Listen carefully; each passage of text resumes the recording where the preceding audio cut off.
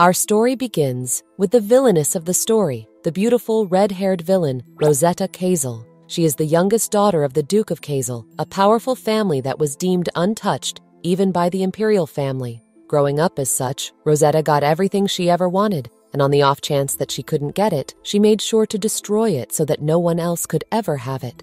Because of this, she became infamous for being a twisted person. But there was one thing the beautiful Rosetta wanted most in this world, and it was none other than the Crown Prince Sihel von Idris. But what exactly made this devilish lady want the prince? Was it because of his beautiful appearance? Or maybe her desire to rise to the top of the empire? Or perhaps it's because the Crown Prince is hailed as the next owner of the Heart of the Earth, a jewel that was hidden under the palace.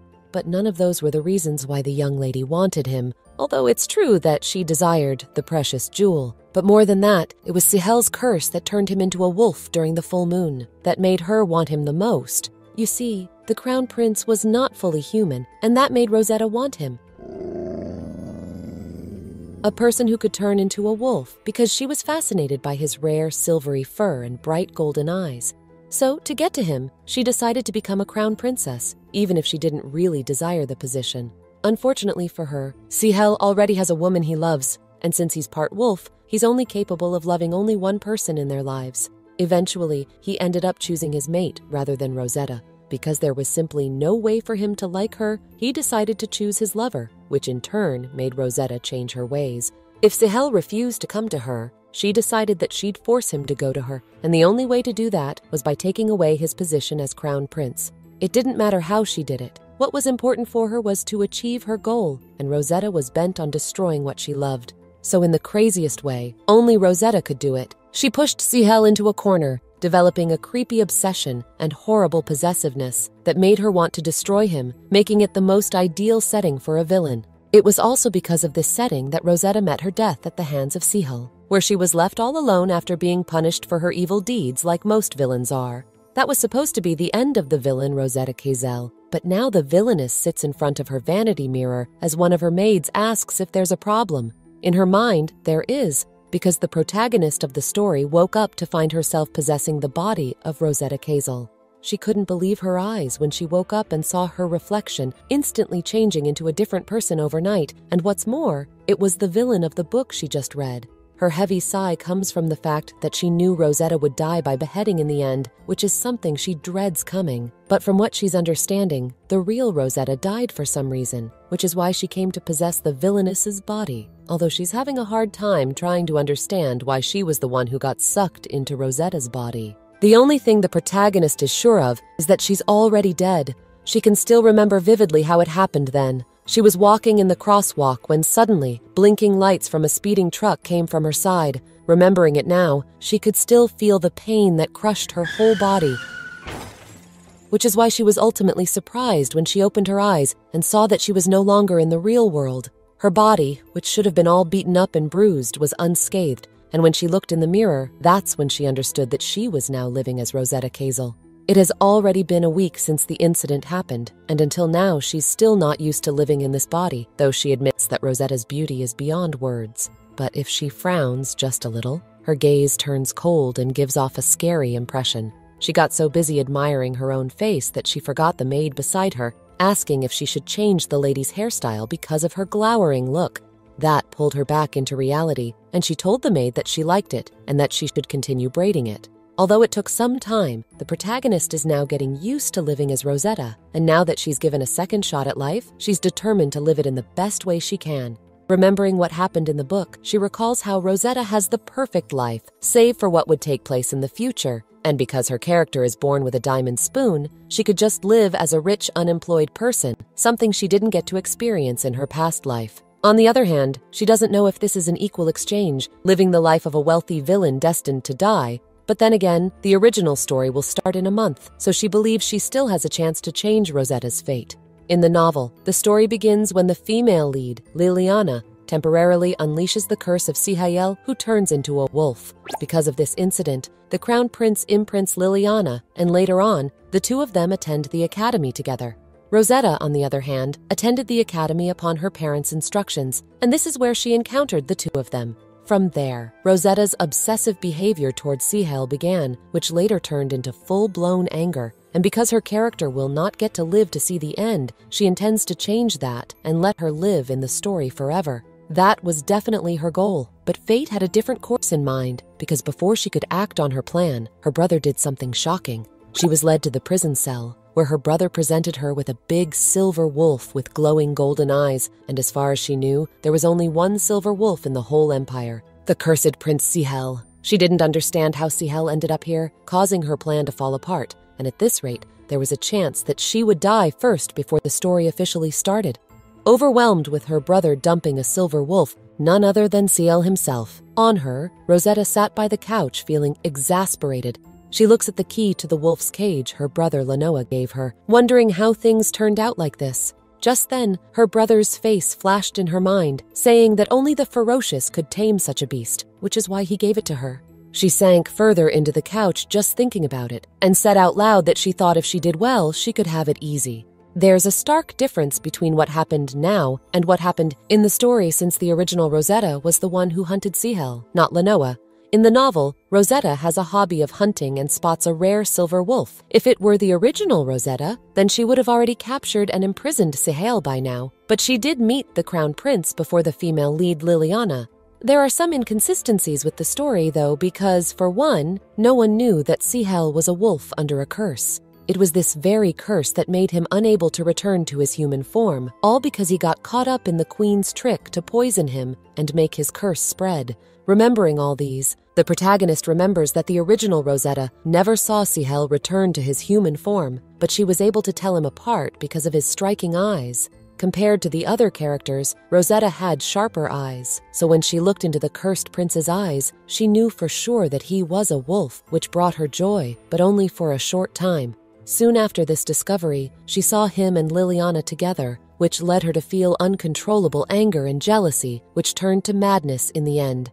Going back to her current situation, the protagonist knew full well that her meeting with Sihel now would be the beginning of her unhappiness. And just when she thought that he was not here since he didn't appear in the hunting grounds at all, she even made the extra effort of pretending to be sick when the ladies invited her out to hunt because she did not meet him at all, fully believing he managed to escape. But it turns out Sihel was captured by Lenoa. She was surprised to see her brother, especially since no one had seen him for a year. And it was even more shocking that he was the one who captured Sihel. Thinking all about these, Rosetta wonders if she can't change what will happen in the story, no matter how much she tries. Putting all of these aside, she focuses on her current predicament, staring at the key to Sihel's cage, gifted to her by her brother. She threw it across the floor and stood, getting fed up with how noisy the creature behind the cage was. So she walked closer to it, intent on telling it to shut up since her eardrums were about to burst. At first, she was scared once she saw the wolf with her legs trembling, but surprisingly, she adapted quickly to the situation. So now she walks fearlessly to where Sihel is being kept. Rather than be scared, she's more annoyed at how noisy he is, covering her ears as she gets closer and thinking how she feels more pitiful than fearful right now. Sihel was panting and glaring at her as she approached and pulled out a chair, sitting right in front of him. She asks him outright if he doesn't like her, and he snarls in reply, growling while Rosetta tells him that she doesn't like him either. Now, she wonders how in the world she is going to communicate with him, mindlessly twirling a lock of her hair as she did so, as she remembered that he maintained his rationality after meeting Liliana in the story. She had no idea how he behaved before he turned into a wolf, so she tried communicating with him again, asking if she could release him. He replied with aggressive barks, and seeing that the situation was a bit helpless, she tried bargaining by telling the creature that she'd let him go if he promised not to eat him, and urging him to nod if he understood. At that point, Sihel became even more agitated, banging against the bars and baring his fangs for her to see. So eventually, Rosetta gave up and assured him that she wouldn't do anything, so he should just calm down. At this rate, she thought that she might die for real if this kept up. But on the other hand, Sihel looked like a dying male lead for a moment there. Instead of calming down, Sihel continued to be on guard with his fangs out, even with her incessant warning to him, while Rosetta still couldn't figure out if this creature could understand her or not. She does know one thing for sure. She absolutely cannot release him for her own safety, at least not until he turns human. This brings her to problem number 2. Only the female lead can cure Sihel's curse, and she won't be appearing after a month. So from the looks of it, she will be stuck with Sihel for the time being. Saying that out loud, Rosetta wondered if the creature could understand her since Sahel looked smug just now. Whatever the case, she thought that she would have lifted his curse by now if only she were the female lead, adding that she wouldn't be in such a worrisome situation if only she had that ability from the start. After all, Liliana, the female lead, is an excellent witch who showed exceptional talent in purification. This same purification also had a significant effect on the poison that invaded the cursed prince's body. Remembering what took place in the book, Sihel escaped after being held captive by Rosetta for a month, roaming the northern regions in his wolf form, and that's when he chanced upon Liliana. The female lead was quick to discern Sihel's curse at a glance, so she purified him, making him human instantly. However, the timing was off, or maybe it was due to the fact that the cursed prince spent so much time in his wolf form that he instinctively sensed seductive pheromones from her, which left them doing the deed shortly after. Thinking all about this, the protagonist wondered if another scenario took place wherein Liliana didn't have the ability to purify him and still approached Sihel. Then a different event would have taken place, one that ended in screams and the smell of blood. Casting all of these aside, whether they like it or not, Rosetta has accepted that she and Sihel have to stay together for a month since they already met each other anyway. And because she's not the original Rosetta who was obsessed with Sahel, she plans to keep the wolf here until it's time for him to find Liliana. With that, she resigned herself to protecting him, at least until the female lead made her appearance in the story. And to make herself feel better, she'll just think of this like she was raising a dog. Turning her attention to Sihel, Rosetta noticed that his wounds were pretty serious, especially the ones inflicted by the assassins sent by the queen, as well as the ones inflicted by Lenoa, apart from the ones he got from banging against the bars. This made her think that he was quite powerful, lunging at her earlier despite his many wounds, and at the same time, she thought that she had to treat him as well. As for the second part, though, Rosetta's not sure if it will bring her closer to him, but she decides to do so she gets up and asks him to wait for a bit. But no sooner had she taken one step than Sihel started barking like mad again, making her angry at the unnecessary noise that rang through the mansion. Just like that, another day has passed, and now Rosetta finds herself carrying a plate full of meat to where Sihel is being kept. The wolf heard her long before he could see her, and surprisingly, he didn't make a lot of fuss as she dropped the plate in front of him and urged him to eat. She took a step back and stood from a certain distance, commenting how nice it would be if he was always this behaved, but he suddenly snarled at her, making her take the food away from him as a form of teasing and further angering Sihel. But she didn't keep at it for too long and gave the plate back, leaning on the wall to watch him eat. Rosetta thought to herself how Sihel didn't even look at the meat because he was cautious of her then. But now the opposite has happened, and he completely ignores her. Apart from that, there were several noticeable changes in the past few days as well, and because there's not much to do, Rosetta spends most, if not all, of her time with him because she needs to get close to him. Compared to the first time, she could say that now the two of them are familiar with each other, and in his case, she thinks he sees her more as a food provider. But at least that's something. She really hoped that by giving him food, Sihel would open his heart to her, which would lead to him changing how he looked at her. From a noisy and annoying piece of meat, he would see her as a kind meat who provides food for him. But it doesn't really matter since Sihel only views Rosetta as a piece of meat. Another notable change about Sihel is how his incessant barking has decreased. He had been barking non-stop for the past 2 days, but all of that changed when Rosetta started feeding him. Although she thinks it's partly because Sihel must have started hurting his mouth from the incessant barking, she also thinks that the incident earlier may have played a part in how he's acting right now. Some of the servants did try to tranquilize him to calm him down, but none of those worked and only scared them more. So she's betting that none of them would be coming back there again. Rosetta continues to watch over Sihel as he eats, thinking how this is the most peaceful time of day for the whole mansion. She also noticed that he was pretty tough, seeing how he braved through his wounds before proceeding to take his plate away since he had already finished eating. As she turned to go, she told him that she'd be back again tomorrow, but the wolf only stared at her retreating figure before closing his eyes to sleep. As soon as she went up to the dining hall, Rosetta was surprised to see Lenoa seated at the table, not expecting this second brother of hers to be back so soon. Sitting opposite her brother, Rosetta asks Lenoa what he is doing here, especially since the other rarely spends time at home. It was not too long ago since he dropped Sahel under her care as well, which was a first for him, while Lenoa also wondered when the last time he spent his time back there was. As the second son of Duke Kazel, Lenoa lives his life without much interference because he's far from being the successor. Apart from that, he's also a free soul who spends his time wandering here and there, just about anywhere where his heart beats fast, which is in direct contrast to Rosetta, who spends much, if not all, of her time back in their mansion. It was Lenoa's very free-spirited nature that also deemed him a questionable character in the original story.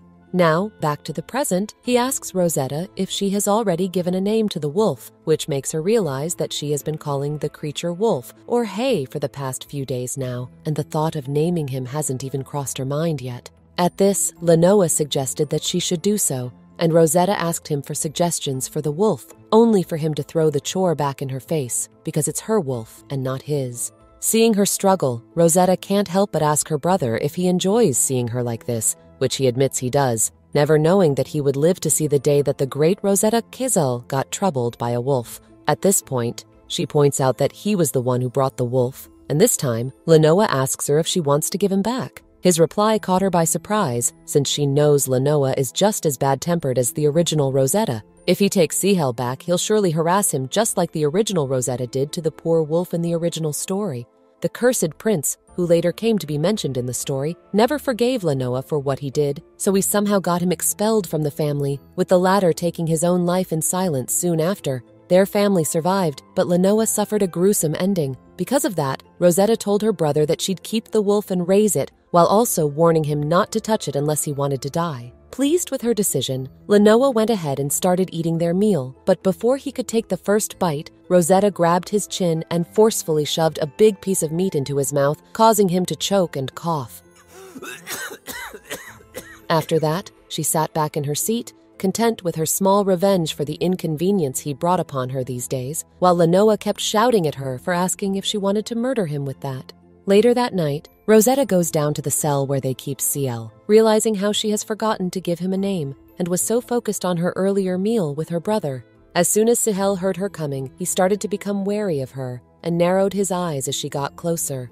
Rosetta took a chair and placed it right in front of his cell, telling him that she would now give him a name and react to the ones he liked as she sat. Aside from that, she also told him that she couldn't keep calling him Your Highness or Sihel, so she suggested that he like Albino, but the wolf only turned his head and snarled. She tried Mochi, but only got the same response, so she kept mumbling Sihel, which later turned into Shahel and finally evolved into Shasha. At that, the wolf turned its head while Rosetta came closer and asked if he liked it, and seeing he wasn't reacting violently, she decided to go with that name from now on, which elicited a small growl from the wolf. She was about to ask something from him while thinking that since she had given him a name now, they'd gotten closer, and that maybe she didn't hate him that much after all. Another day passed, and this time, instead of a cold, dark cell, Sahel, who now goes by Shasha, stepped into a brightly lit room lined with a luxurious carpet, sniffing the air as he examined the foreign place.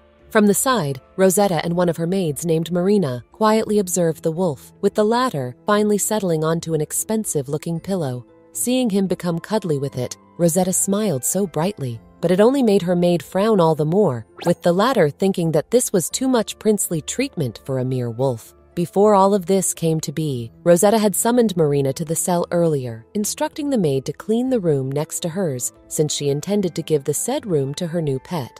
At first, Marina couldn't believe her ears, so she asked her mistress if the room she was referring to was the one next to hers, warning Rosetta that it could be dangerous since there was a chance Shasha could escape. At that, Rosetta replied that they should do their best to make it sturdy, making it so he could not escape from it. And with her most devilish smile, she asked Marina if she would be willing to do it for her. At that point, the maid had no choice but to do as she was instructed, which is what brought about the current predicament. Marina continues to watch over her mistress's reaction, and from what she's seeing, the lady seems pleased with her work for now. So she took this time to approach Rosetta and ask her what they should do with the muzzle if she wanted to put it on Shasha. Upon seeing it, Rosetta remembered that they used to put it on and off when he ate, which was a pretty annoying task, but since the wolf never attempted to escape, she thought it would be all right for them to disregard it for now, while also feeling sorry for shooting him with tranquilizers before. She tells Marina that they should wash it and put the muzzle away for now, since she intends to use it when they go out for a walk, leaving the former and the rest of the maids terrified at the mention of the said activity. But Rosetta only told them with a smile that she couldn't keep Shasha locked forever, something they would have done a while ago if the wolf hadn't waltzed into the room just now. On the other hand, Marina's shoulders drooped, but her mistress didn't care, adding another instruction for them to make a collar and tag for him, with his name Shasha engraved, as well as to input her address and name on the back of the tag.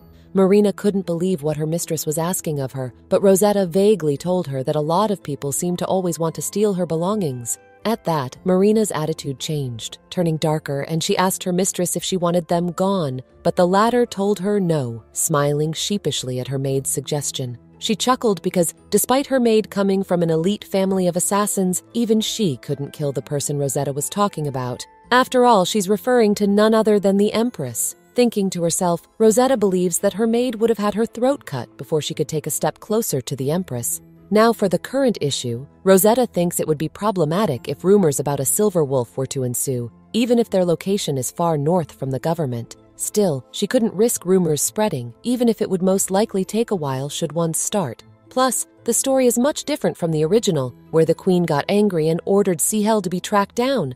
On the off chance that the Empress finds out that Sihel is here, she'll most likely send assassins or use her power to catch him. Rosetta believes that she can take on any of the Empress's assassins if that were to happen, but what she really wants is for them not to get involved with her.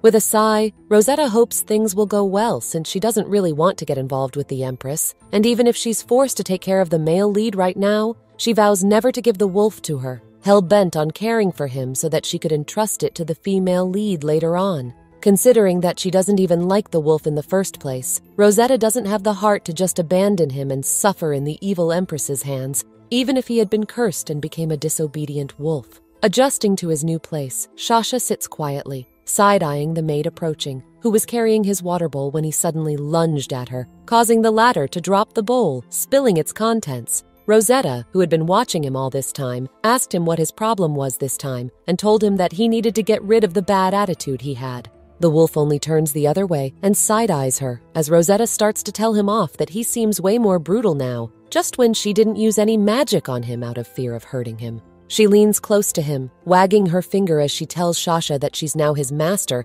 so he better learn to behave, but the wolf only growled back with a glare, and thus began his incessant, loud barking again, making everyone cover their ears. Marina moved closer to her mistress, but before she could accomplish what she wanted to do, Rosetta sighed and started shouting back at Shasha, who continued to bark, leaving the poor maid stressed at the pair's noise. The two kept at it until Lenoa barged into the chambers, asking his sister to do something about Shasha's barking. At that, Rosetta turned and told him to get out, telling him that she was in the middle of training Shasha. At this, Lenoa asks what exactly she has been training him for, because the wolf is still as noisy as ever, striking one of Rosetta's nerves. So in reply, she angrily countered by pointing out how he was the one who dumped the animal on her, while the maids could only look on helplessly. But seeing her brother's agitation, Rosetta urged Shasha to bark more, enough to make Lenoa go deaf, while her older brother could only hand his head, sigh, and cover his ears as the loud barking echoed throughout the mansion. Now Lenoa expresses frustration and regret as to why he gave the wolf to her, while Rosetta continues to laugh over him, finding happiness in her brother's despair at the moment. Just like that, Shasha started occupying the room right next to Rosetta's, although the latter spent much of her time in Shasha's chambers. Now the wolf is fast asleep, cuddling the expensive pillow from before, while Rosetta sits by the couch, looking over at him as she wonders if the method of taming she read would be effective on him. Since then, she has taken to reading a few tutorial books about taming animals, such as From Adoption to Puppy Training, My Crank Dog, What Should I Do, and Wonderful Dog Raised by a Wonderful Master. In the books, the dog master has turned every ferocious dog into a gentle sheep, and it's written by a famous best-selling author too, so she puts faith in the author, hoping she could fix Sihel's temper. But even after reading all that, Rosetta seems to have hit a dead end, or maybe she's just incapable of applying what she learned in the books. When she tried to teach him how to give his hand, Shasha tried to bite her hand instead. On the other hand, when she tried to teach him how to sit, he just got angry and started barking at her, and thus the bickering between the pet and the owner ensued. This left her no choice but to bribe him with a large piece of bone to keep quiet in the end. She tried everything there was to do, from getting angry to appeasing to even begging, but the wolf didn't even acknowledge her and continued to act smug and fierce like before. Another week passed, and there was still no development, and her rank in his life was still at the soles of his feet. She tried telling him that if he kept up this kind of attitude, they wouldn't be able to go on walks. Sasha, acting as bratty as he is, only ignores her and refuses to listen to her, leaving Rosetta frustrated and torn between locking him up or teaching him. It doesn't help that she needs to send him off in a month, but now that she's thought about it, she really doesn't need to wait a whole month before she can give him away to the female lead. With that, she sat up, deciding right then and there to take a stroll, just in time to bump into one of the maids carrying a plate full of meat. The latter asks the lady where she's going, especially since it's Sasha's feeding time, but Rosetta only tells the other that she should be the one who feeds him because she's off for a walk. This left the maid distressed, while Rosetta gave one last glimpse at Sasha, thinking about how he has always been a bad boy, but she still feeds him because he's beautiful. With that, she tells the maid to be careful not to be bitten and proceeds to exit the mansion. As soon as she was outside, she wondered about the places where she could find Liliana, unsure if the female lead was in the northern region. It also occurred to her that she should just have someone look for her, though she has doubts the female lead could be found that easily, because Liliana has been wandering around for quite a while, so she never stays put in one place for long. Add that to the fact that she's good at hiding and escaping, and Rosetta's pretty sure she won't be found so easily. In conclusion, she knew finding Liliana would be a difficult task, and just then, she heard a scream coming from the mansion, asking for help. Alarmed, Rosetta turned back, wondering anxiously what could have happened before she started full-on running. She's thinking if this has something to do with Sihel, and as if to confirm her suspicions, the door burst open, throwing a few servants to the side. She couldn't believe her eyes, because Sihel had broken free from his chains and was now looking down at her from atop the stairs. At that moment, it dawned upon her that those dark yellow eyes staring back at her right now were proof that they didn't get any closer one bit, despite her attempts to go along with him, because Sihel didn't see her any differently, not one bit. Now he looms over her, looking at Rosetta as nothing but a piece of meat. Time seemed to have slowed down because she could see the servants and the guards scrambling to fend him off, with Marina and Lenoa running towards her on the other side as she stood frozen, thinking that she needed to get out of there now. She heard her brother and Marina call out to her, just as Sasha lunged at her, while she braced for impact and curled her fist. Before he could make contact with her, Rosetta smacked Sasha right in the face, making the wolf yelp and knocking him unconscious on the ground. Even Rosetta couldn't believe she did something like that, while Lenoa and Marina stood dumbfounded at what just happened. There's one other important thing that the protagonist forgot about the body she currently possesses. It's a well-known fact that Rosetta has a talent for fighting that's been established long ago. Whether it be a sword, bow, gun, or even a mace, she has a natural talent for fighting that's even better than Ronald, the family's successor. Despite her trashy personality, a lot of expectations are placed on Rosetta by the family, even if her elders see her as problematic and annoying in everything. In the past, Rosetta put her focus on finding things that interested her, rather than being called a genius or the strongest.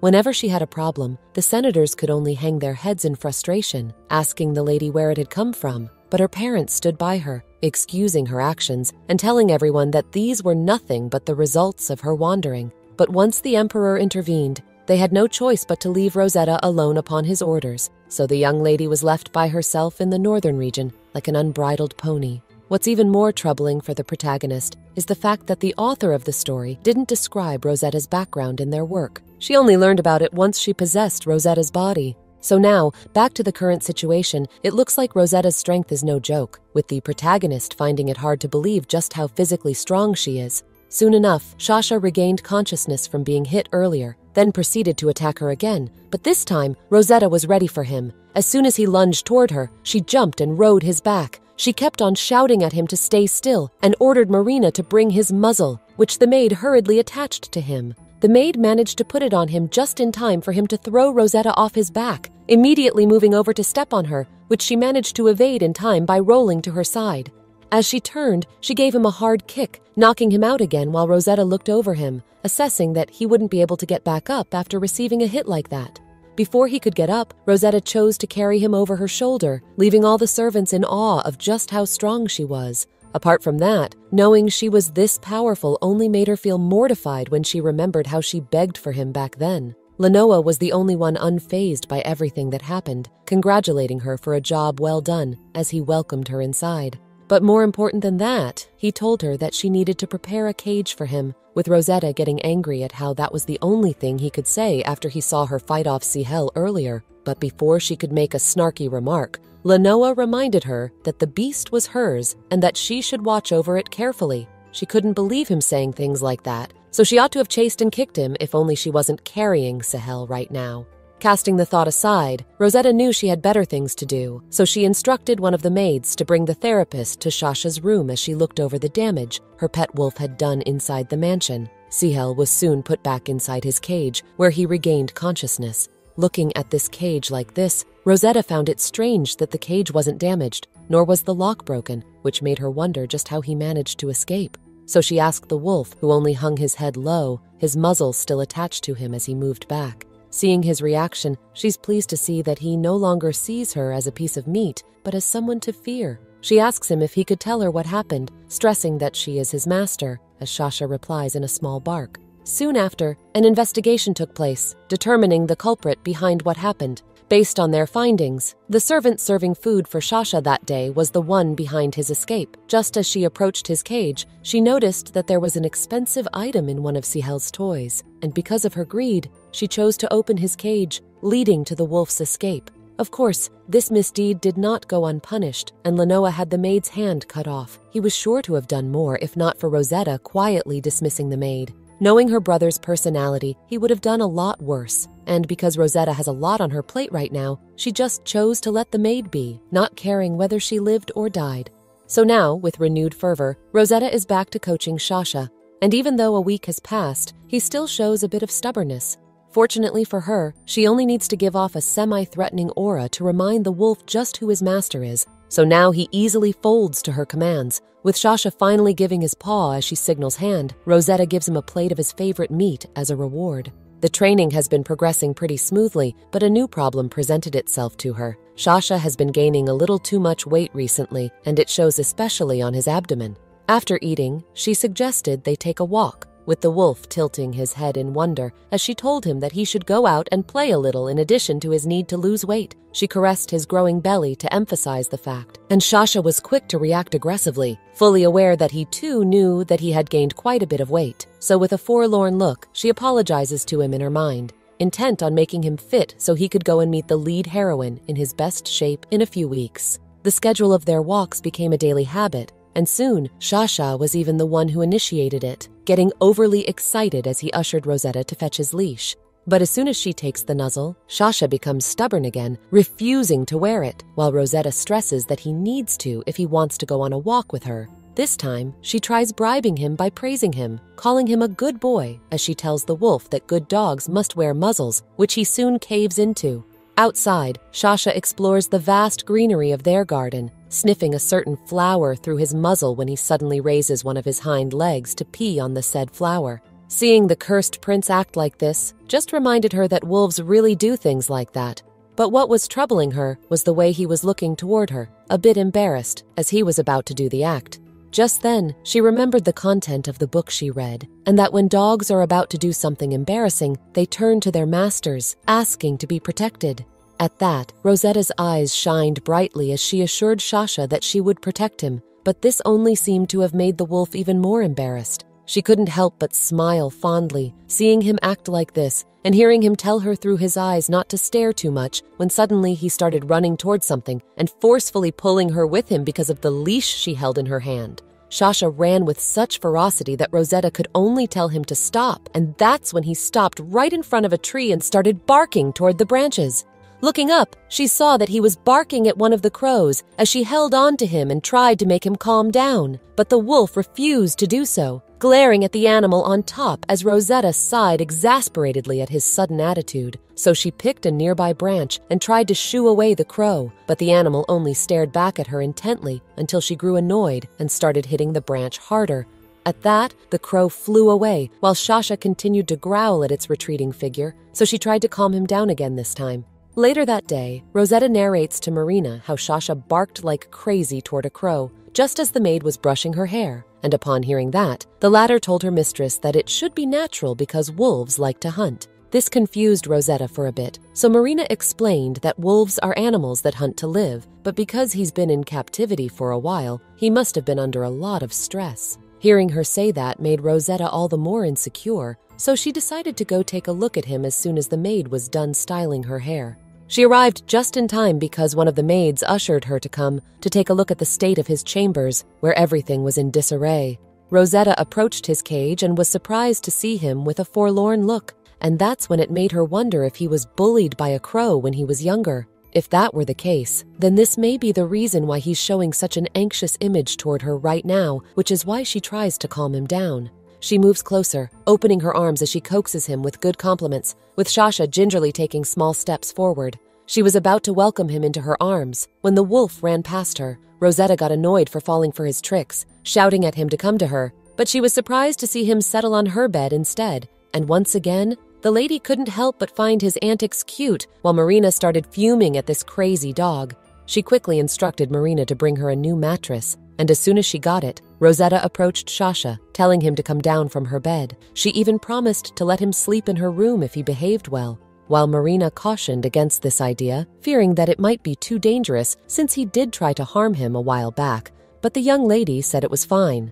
This time, the maid asks her what would happen if he attacked her while she was sleeping, and before Rosetta can answer, Marina suggests that she at least put a muzzle on him.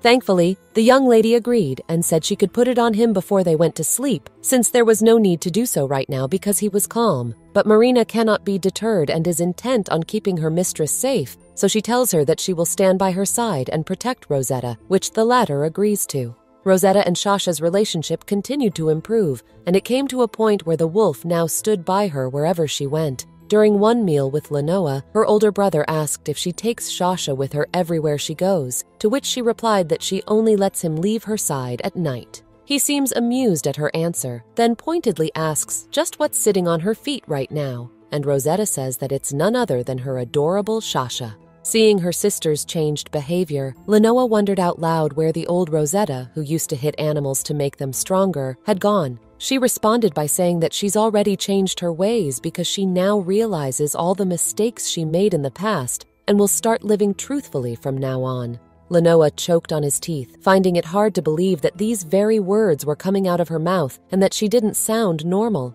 Rosetta took offense at what he said, so she quickly ordered Shasha to bite his brother, to which the wolf readily obliged. But before he could sink his teeth into the man, there was a knock on the door.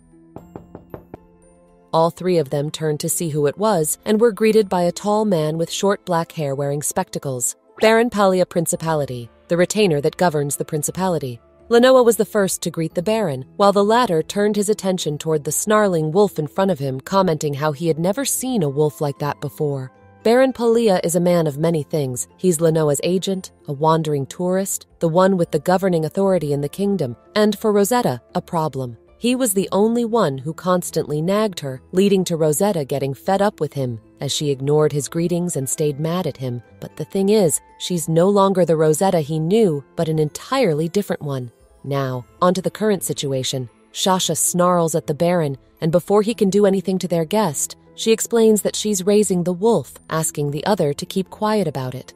The Baron agreed, but Rosetta didn't miss the way he looked at her just then. It was the same one the maids had when she told them that she would be raising a dog like Sihel. But rather than mull over it, the Baron was quick to talk business, telling Lenoa that he came to report about the mining project and produced a big stone jewel, which he put on the table. Rosetta was surprised to see the item, wondering if it was what she thought it was, while the Baron explained that the last time he saw a diamond was a week ago, and now the only stones they were able to mine were the ones he showed them. Lenoa commented that it was a fail, and once again Rosetta noticed how somber the atmosphere was, with her brother further commenting on how useless the stone was just as she approached it. She grabbed hold of the stone and told both men that it was not useless. It was a magic stone worth a lot of money, much to their shock. Seeing their reaction surprised her even more. She was not aware that they didn't know this was actually a magic stone. In the original novel, the dukedom was famous for its magic stone, so she assumed that it was pretty common knowledge among the people and the characters. The Baron couldn't believe what he heard, mentioning that the blue luster jewel was the one they considered a magic stone, and Rosetta explained that the one he was talking about was a machined stone, whereas the one in her hand was a raw stone. He then asked how she knew that, and she explained that a witch explained it to her once back then, but in her mind, she didn't know the name of the magic stone. Speaking of witches, the Baron vaguely remembered that Rosetta sponsored a certain witch last year, and she was quick to explain that the witch she sponsored was quite proud of the rare rough stone, which looks exactly like the one they have right now, though this one is a bit bigger. Rosetta added that if they still didn't believe her, they should go and check to verify it, which the Baron said he would. Lenoa only smirked, asking why she was suddenly acting out of character like this, while Rosetta turned to the Baron, commenting how she always knew that he looked at her as someone useless. At that, the Baron replied that he still hasn't forgotten how he spent a lot of money solving the problems she caused in the past, which made him wary of her now. However, he does admit that he's pleased to see that Rosetta has undergone a change in attitude and is living a decent life these days. He continued nagging her for many other things, which made the protagonist finally understand why he and the original Rosetta didn't have a good relationship in the story. Just then, she turned to a yawning Shasha and used him as an excuse to get away from the two, excusing herself as she reasoned that her wolf needed to go for a walk now. She was about to make a speedy escape, but he managed to stop her again, saying that there was one more important thing she needed to know. With a frown, Rosetta wondered if he would continue his nagging, so imagine her surprise when he informed them that rumors were spreading about the Crown Prince disappearing.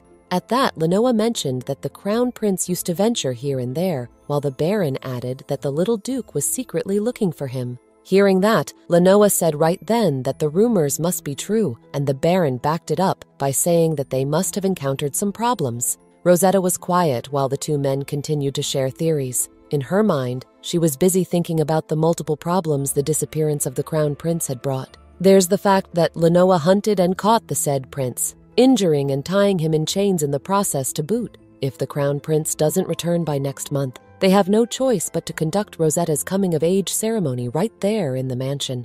When she heard this, Rosetta finally realized why the two of them were seriously discussing this topic, since it concerned her upcoming birthday after all. But she told them she had no problem if ever that were to happen, and quickly left before the Baron could say another word. Lenoa was surprised, expecting her to get angrier if her coming-of-age ceremony took place in their mansion, but Rosetta heard it, telling him again that she's a changed woman now. Lenoa expected a grumpier reaction from her because, in the original story, Rosetta's coming-of-age ceremony was celebrated grandly in the palace, but because of the Crown Prince, they had to do it on the territory in far simpler terms. She's sure the old Rosetta would have gone mad if that were to happen, but because she possesses her body now, she couldn't care less about the said event. And the sooner the ceremony draws near, the sooner she has to part with Sihel. Turning to him, she tells the wolf that she's sure she'll find her way back somehow, and as long as Liliana shows up, everything can revert to the original storyline. She thought she managed to get away from the Baron once she and Sihel were outside, but too bad for her, the man was as persistent as ever, even though she tried her best to ignore him. But Baron Palia is tenacious. He kept following closely behind her, asking the lady of the house to check something for him, even when she flat out told the guy that she was busy and did not want to be bothered. Now she realized the real reason they end up fighting every time they meet is because of her brother. He keeps shoving his other duties onto her, filling Rosetta's plate with other responsibilities that he should have been attending to. Now Rosetta grows more annoyed at the Baron. With each passing second he spends pestering her. She thought it was enough that she thanked him for solving all her problems back then, but asking for help for something is an entirely different matter, which she refused to do. So instead, Rosetta focused on playing with Shasha, picking up 2 balls and throwing them high in the air, as the wolf quickly followed suit, while at the same time kicking dust right into the Baron's face. Instead of retaliating or getting angry, he kept quiet and knew that she wanted him gone for reasons he didn't know. As for Shasha, he managed to retrieve the red ball and saw that the blue one went over the fence just as the Baron approached his master, with the latter telling the man that she shared the same thoughts as his and to leave her alone. But the Baron refused, citing that the reason why is because Rosetta is the only one who knows about these magic stones, which means that she can be his only trading partner, and there's no better person to occupy such a position. At this point, Rosetta told him that she didn't even know the first thing about business, while thinking in her mind that she only wanted to show Lenoa a few outsourcing companies. The Baron taking an interest in her as his business partner is something she did not foresee and something she regrets because the man is hell-bent on getting an opinion out of her. In her mind, she tries to argue with him to just do as he pleases because she wants to spend the rest of her time with Shasha rather than with him. Speaking of Shasha, that's when Rosetta noticed that her wolf hadn't returned from retrieving the balls she threw earlier, so she turned to look for him just in time for her to see him jumping over the fence. Both she and the Baron stood frozen for a moment before she started to panic and called after him. In her mind, the best time for Sihel to run away is after Liliana arrives in the north, and running away now is not the best option. She calls out after the wolf, telling him to come back because if he leaves now, it will be very hard for her later on. Rosetta did not hesitate to run after her pet and follow Shasha, shouting for the wolf to come back while the Baron tried to call her attention. She ignored him and continued pursuing the animal, all the while regretting how she took her eyes off him for a second and got too complacent because he'd been behaving pretty well recently. She kept on calling for him, worried that he might get run over by a carriage and get seriously injured or even be bullied by suspicious people, fueling her anxiety even more. So it came as a complete shock to her when the wolf jumped back the way he came, carrying the blue ball into his mouth and dropping it right at her feet. She looked over him, asking the animal if this was the ball she threw earlier, but in her mind, she was processing the fact that he didn't run away. And just when she thought he hated her too, and it turns out he only really ran after the ball and not to run away. And to prove it further, Shasha leans over her legs and nuzzles his face against her. In turn, she rewarded him with neck scratches, praising Shasha for doing a job well done in retrieving the ball, signaling the first time Rosetta felt that she and Sihel got closer. This time, for sure, she knows it's not only one-sided, and he has grown to like her, which is why she kept showering him with words of affection. Just then, Shasha lunged toward her, and the two started rolling by on the grass, just in time for the Baron to walk in on them snuggling together. Seeing him approach, Rosetta got up and asked why he hadn't left yet, and the Baron produced a handful of documents, handed them to her, and said that he still had a lot of things to say to her. She could only frown, telling him that he was quite persistent, but the other even took pride in it, commenting that it was one of his strong points. Rosetta started flipping over the pages, scanning the contents, as the Baron stood over her as she breezed through the account of the accessories she made out of magic stone. As for Duke Kazel, he will be the one to deliver the goods to the jewelry store owned by himself. And on the next page, she read that magic stones are quite hard to handle, so it's much better to send them to a famous company, but the cost is pretty high if they choose to do so. She asks the Baron if there's anything else he wants to share, and like she thought, he says that the cost is quite expensive, but the craftsman cannot use any gems. She's caught in a pickle since she knows the craftsman also needs to make as much profit as possible, but the cost is too high. At the same time, she's already thinking long-term, with the profit from the said gems serving as her retirement. And at that, an idea popped into her mind. She told the Baron to call the Asila factory, and despite being one of the lesser-known companies, she vouches for their quality of work and proceeds to share how Countess Carell wore a notable necklace from His Majesty's birthday last year that was actually made by them. The Baron was surprised to know such an accessory was made by them because the Countess's necklace was so famous that the Baron immediately bought it the first time he heard about it. What's more, the necklace is also very beautiful and also doubles as a magic stone, making it the only one in the world. The Countess's necklace got so popular that it's even pretty well known in the far north territories. But back to the situation, the Baron curiously asked how she knew all of this.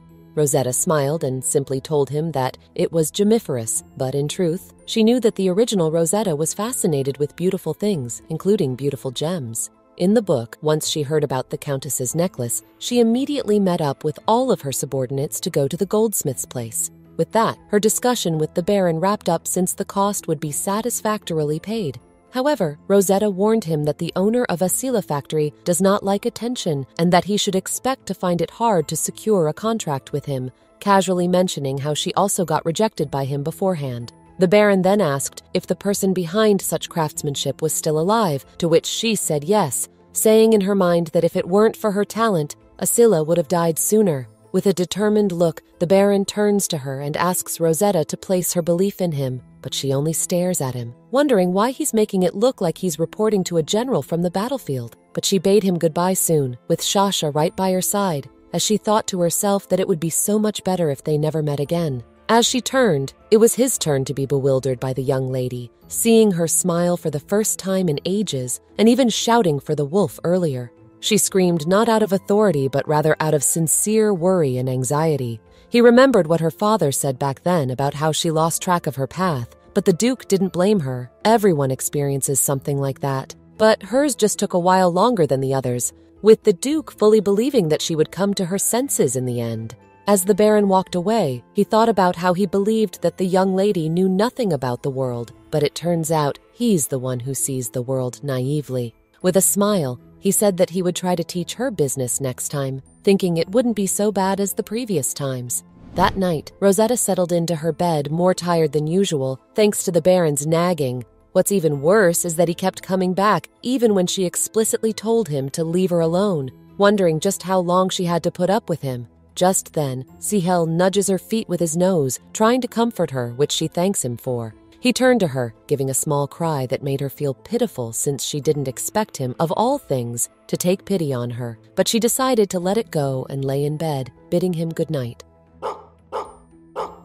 Later that night, there was a lot of barking and snarling, but Rosetta refused to wake up, annoyed at the dog's noises. And when he refused to stop, she opened her eyes to see him fighting off a couple of assassins, making her sit up in bed. But as soon as she did, one of them lunged toward her.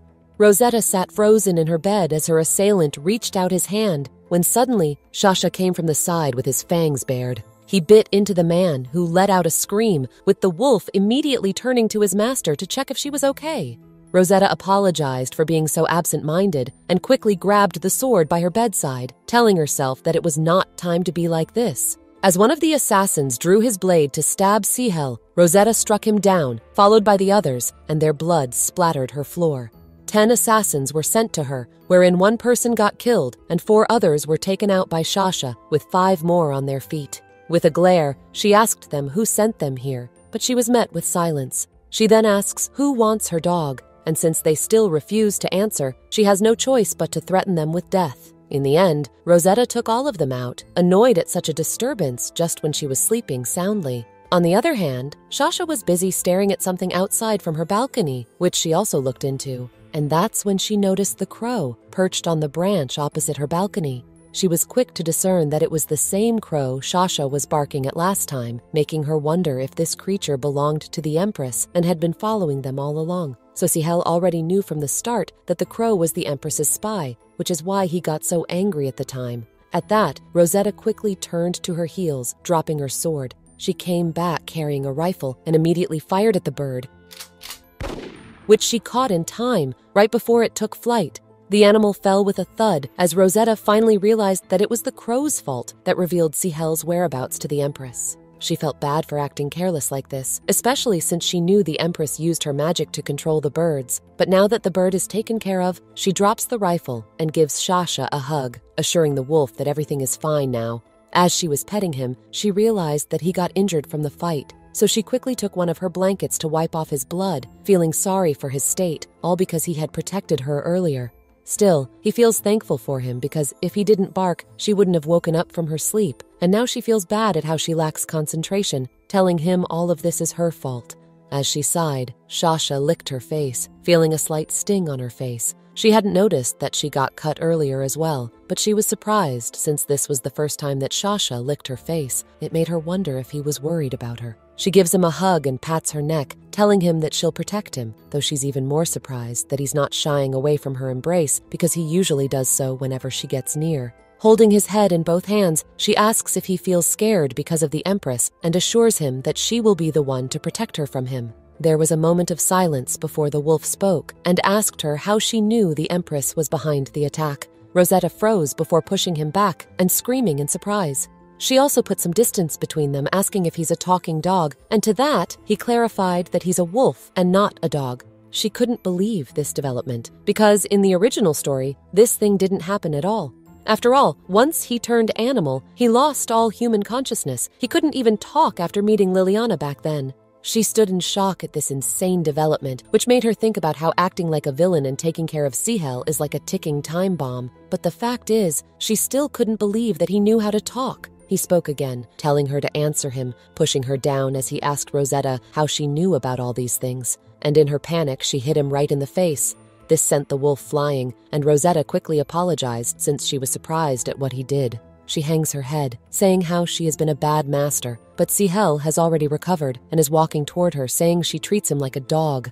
Now she realizes that she's no longer a dog, so she asks how he can talk. The wolf answered that he had no idea and asked her again to answer his question since this was the third time he had asked it. Rosetta told him that it was because of the crow, explaining that she heard before how the Empress could command crows, so she thought that the same crow from before used to follow them. At that time, she already felt strange, but what she didn't expect was for the Empress to send assassins her way, thinking that Shasha felt strange too. She then asks him if he's the Empress's dog or wolf since the Empress sent her assassins for him, feigning innocence about knowing his real identity. This annoyed the wolf, telling her that she should stop saying nonsense, while Rosetta could only be surprised, not expecting that Shasha could make a real human-like expression. She thought that she needed to keep quiet until Sihel revealed his identity, and she couldn't really tell him that she knew she was taking care of the crown prince since it would make her suspicious. Just then, he called out her whole name, making her turn to him to ask if he knew who she was. The wolf affirmed, saying he knows her very well because her reputation precedes her, a crazy person who unchained a dog. He also mentions that the fact that she's here only means that he's in the Duke's territory, which works in his favor, explaining that he needs to talk to her. Without skipping a beat, the wolf reveals to her that he is the crown prince of the empire, Sihel von Idris, who was cursed, so now he's forced to live in this form. There was a deafening silence as a million thoughts ran inside her head, but she still couldn't believe how he easily revealed this secret to her, telling him in her mind that he shouldn't reveal things like this to anyone. It took a full moment before the words sank into her, and as soon as they did, Rosetta started panicking, asking just what it was he said. In her mind, she couldn't help but feel embarrassed since she started talking to him with honorifics now, but Sihel calmly replied to her that he could only rely on her right now, though he was a bit surprised that she accepted his revelation a little too easily. She told him that it's not hard to do so, although she was quick to say that the maltreatment he received may have been a little too harsh. Sihel replied that her personality was quite different from what he expected since he thought she would be much more aggressive, then proceeded to ask how he got into the Duke's mansion. This surprised her, and she asked in retrospect if he didn't remember just a little bit about how he ended up there, but Sihel told her that he couldn't, tilting his head to ask if there was a problem with that. She suddenly beamed at what he said, praying that he wouldn't ever recall what happened to him, because if he found out everything that had happened since then she was pretty sure that she'd get arrested for insulting the royal family. With him not remembering anything at all, Rosetta decided to fill in for him, explaining that her second brother Lenoa brought her here because he got injured, thinking to herself that she'd get away with a lie saying that she was out on a hunt. Sihel accepted her explanation easily, but quickly followed up with another question, asking her if they were breeding him to eat later on. At that, she took offense, asking how he could think of such a thing when she had been raising him with all her heart. All his food was quality meat. He slept on top-notch quality cushions, and he even took walks every day. She also stressed that he had no idea just how hard it was to raise him, and at her answer, his tail started to wag a bit, saying that he was pleased because the rumors he heard about her being vicious must be true. Even if he was in his wolf form, Rosetta could hear the amusement in his voice, wondering if he was making fun of her right now and where the cute puppy she once had was. She turned sour, asking if His Highness wanted to be kicked out, and Sihel seemed to panic, telling her that he doesn't, at least not like this. Suddenly, Marina and the other guards came bursting through the door, making Rosetta put a hand over Sihel's mouth to silence him. She whispers close to him, signaling him to keep quiet now that her servants have arrived. She then turned to her maid, saying they came right on time since she was just about to call them so they could clean up all this mess. Marina approached her gingerly, asking if the young lady was all right, and Rosetta assured her that she was, because Shasha was the one who protected her earlier and got injured in the process. But Marina's brows furrowed, seeing her mistress have a wound on her cheek, exclaiming that a scar has now tarnished the National Treasure's face and that she needs to be treated right away. Rosetta could only try to calm her down, finding the National Treasure face a bit excessive. But Marina was undeterred, this time calling it a holy relic, if not a national treasure. Someone almost burst out laughing hearing that, but managed to stop it at the last minute, making the guards look over to where the sound was coming from and failing to notice a trembling Sihel, the source of the sound. Rosetta's head falls to her hands, embarrassed at hearing what they had to say about her face, so she decides to change the topic and tells the maid that she'll just wash her face right now because she finds it sticky. Later, when everything has been cleaned up, the events of this night alone become too much for Rosetta, who has the strength of steel. Especially with the addition of a talking Sihel, She was too tired as Sihel started asking her a few more questions, like how many days he had been staying with them and what the current state of the capital was since he disappeared. She tried to answer these to the best of her ability, but it seems that she has reached her limit and is now feeling on the verge of passing out. So before the wolf could ask any more questions, she told him that she was her puppy and that she even put a cute tag around his neck, indicating that she was his owner. In answer, Sihel told her that it was difficult to assert ownership during the first meeting, but she explained that she has been raising him for almost a month now, making her qualified for it. And as his master, she orders him to ask the rest of the questions tomorrow, falling asleep as soon as her head hits the pillows. Rosetta soon settled into a deep sleep, with Sihel watching over her sleeping figure. He thought how she was much different based on the rumors he heard, because they'd been saying that she had a violent temper, enough to kill someone.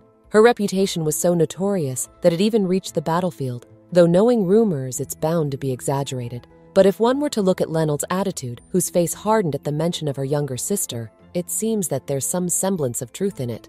Still, the Crown Prince found out through her voice and a warm hug that she's no one tyrannical. He doesn't even see her as someone he needs to put out, though the fact that they spent a good whole month together may also be the reason why he feels so mellow toward her. The image of Rosetta saying she was his owner made him smirk, since he did find her interesting. He was about to settle into bed but noticed that his cushion was on the floor, and being a proud royal, he chose to sleep on her bed instead, for the simple reason that the Crown Prince does not sleep on a dog's bed. Rosetta woke up in the morning thanks to the noises she heard, wondering just what those were when she decided to just sleep on it more. However, Sihel already saw her open her eyes, towering above her body, as she tried to tell him that she'd talk to him in 2 hours. But instead of talking, Sihel only barked, leaving her confused about the events of last night were nothing but a dream, because it seemed that he had reverted to being a dog again.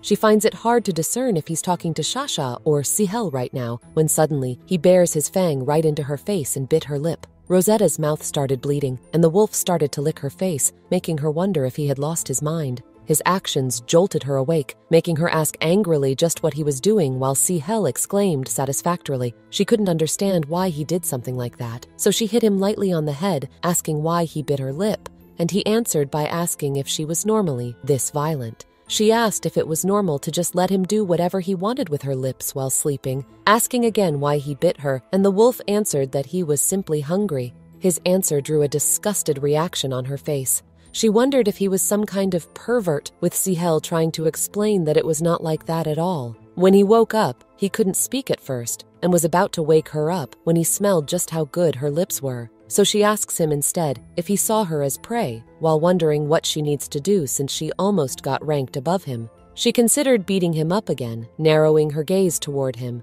but Sihel continued with his explanation from earlier. He said that he thought he would be able to speak again once he drank her blood, but Rosetta only grew more suspicious of him, crossing her arms in defense. The Crown Prince then pointed out that he was able to start speaking when he ingested her blood last night, and even today too, which made her remember him licking her cheek last night, which made him come to his senses. So she questions herself if her blood holds some kind of special power, a similar purifying power akin to Lililana's. But she quickly cast the thought away, thinking that if she did, then he should have already turned back into a human by now, and she was soon distracted from this thought when Sihel towered above her and asked if he could lick the rest of her blood. She backed away, raising a hand over her face as she tried to cover up, and told him that he was still a man, even if he was currently in wolf form, to which he asked if she only noticed that just now. In her mind, she doesn't really have any feelings toward him because he's in a different form right now, though she admits that it would be problematic if she started to have feelings for a dog later on. But back to the situation at hand, she tells him that he could just bite her finger if he wants to drink her blood next time, and warns him not to bite her lips anymore, because doing so only makes them greasy. Her reproach downed his spirits, as he told her with downcast ears that he just didn't want to hurt her, while Rosetta could only think that she needed to pay more attention to him now. With a sigh, she asks him if he still needs more of her blood, and he beams, saying that he does. Seeing his reaction made her a bit silly for feeling sorry for him just now, but she decided to just give him what he wanted. She got a small knife and pricked her finger, then proceeded to place it right in front of him. Sihel quickly started licking her blood, making her feel a bit weird at how he looked like he found it delicious. Once he's done, she asks him what he plans to do next, and His Majesty answers that he intends to contact Ronald first. She wasn't surprised at his course of action, seeing as the only person they could trust right now was definitely the one who knew about his curse, and he was also the only one who was blood-related to her. While still licking her blood, she asks him how he plans to contact Ronald and is met with silence and a pointed look. At that moment, Rosetta wondered if the cursed prince wanted her to do it in his stead, so she went ahead and asked angrily if she was one of his subordinates. But Sihel promised her that he would do anything she wanted if she granted him this request, something she was quick to jump onto. And without wasting another second, she tells him that she's ready whenever he is. So with that, His Majesty instructed her to write a letter addressed to Ronald. In the letter, he briefly explained to the other man that Sihel is currently staying at the Duke's mansion, urging him to come quickly. Just as Rosetta signed Sihel's name at the end of the letter, she found something amiss, and as the cursed prince approached to ask what it was, she took one of his paws, telling him that they should at least provide proof that the letter did come from him. Sihel lets Rosetta imprint his paw on the paper, telling him that it's not such a bad idea and that the two of them are in the same boat from now on, so he should just call her Rosetta later. They shook on it, and she believed that as long as they were bound, they should treat each other decently in this relationship. As for the young lady, she gave the letter to her butler, instructing him to send it to her brother Ronald, and that it was an urgent matter, so he should make haste. The older man agreed, but he also couldn't help but give Rosetta a worried look, something she was quick to notice. She asks him if there is something wrong, and the butler points out that she looks hurt, saying that the young master got angry last night because she got hurt. She was surprised that Lenoa felt as such, and the older man even mentioned that he could hear some of the knights being punished, finally understanding that the noise she'd been hearing since early morning came from the knights. Her butler seems to be concerned for her and tells her that maybe she should try some of the medicinal herbs they have this time, even though he knows she usually says no to these things. At that, she asked if he was talking about the tonic because, if he was, she planned on drinking it later and urged him to make one for her. Her words brightened the older man's state. He got teary-eyed as he told her that he would bring it to her every day, vowing to himself that he'd take better care of her health from now on. After talking with the butler, she turned and walked away, wondering why Lenoa had not come to see her even when the butler said he was very worried about her. She made her way to the training grounds and saw many of the knights now either down on their knees or sitting on the floor, while Lenoa sat and observed them. He was so absorbed in his own thoughts that he failed to recognize her presence, and he did so when she tapped her shoe. As soon as he turned in her direction, she asked him why he hadn't gone and seen her when he was so worried, but her older brother only stared at her. With a sigh, he cast his head down and commented how she looked messy, but she told him this was nothing. So instead, Lenoa vented his anger at the knights, screaming at them for stopping mid-run, while Rosetta asked why he made them roll around like that. To this, he explained that if the knights could still sleep when a mouse crawled in, then it was only natural that they would have to practice more and do better. Furthermore, he finds it annoying that she could crawl out even after handling the mouse, then proceeds to ask if Shasha got hurt badly. She told him that he didn't, though he did get tired of protecting her. Still, Lenoa praised him in a way, saying that the wolf did a better job at protecting her than some people. Suddenly, he turned serious and told her that she should bring her bodyguard with her from now on, an idea she didn't find too enticing, asking why she should. To that, he told her angrily that it was because of her cracked lips, asking who dared beat her.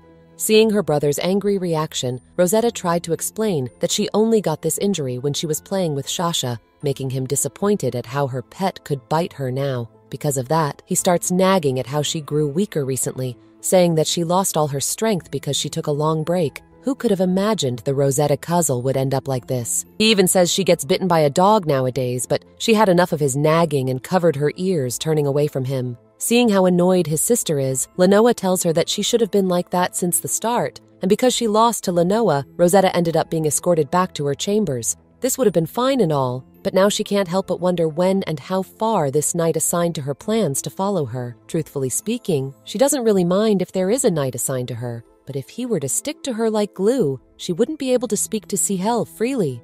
Before she could reach the door to her chambers, she turned to him and told the knight that he could go now, but the latter said that it could not be, to which she told him that if he didn't want to get back to their quarters, he can just stay in the room next to her, and that he will call for her when she needs him. He tried to reason against her, but before he could, Rosetta told him that this was an order, making the man stand frozen in place. In her mind, she really didn't want to use this method, but she had to, so with her angriest tone, she shouted at him and told him to go and leave.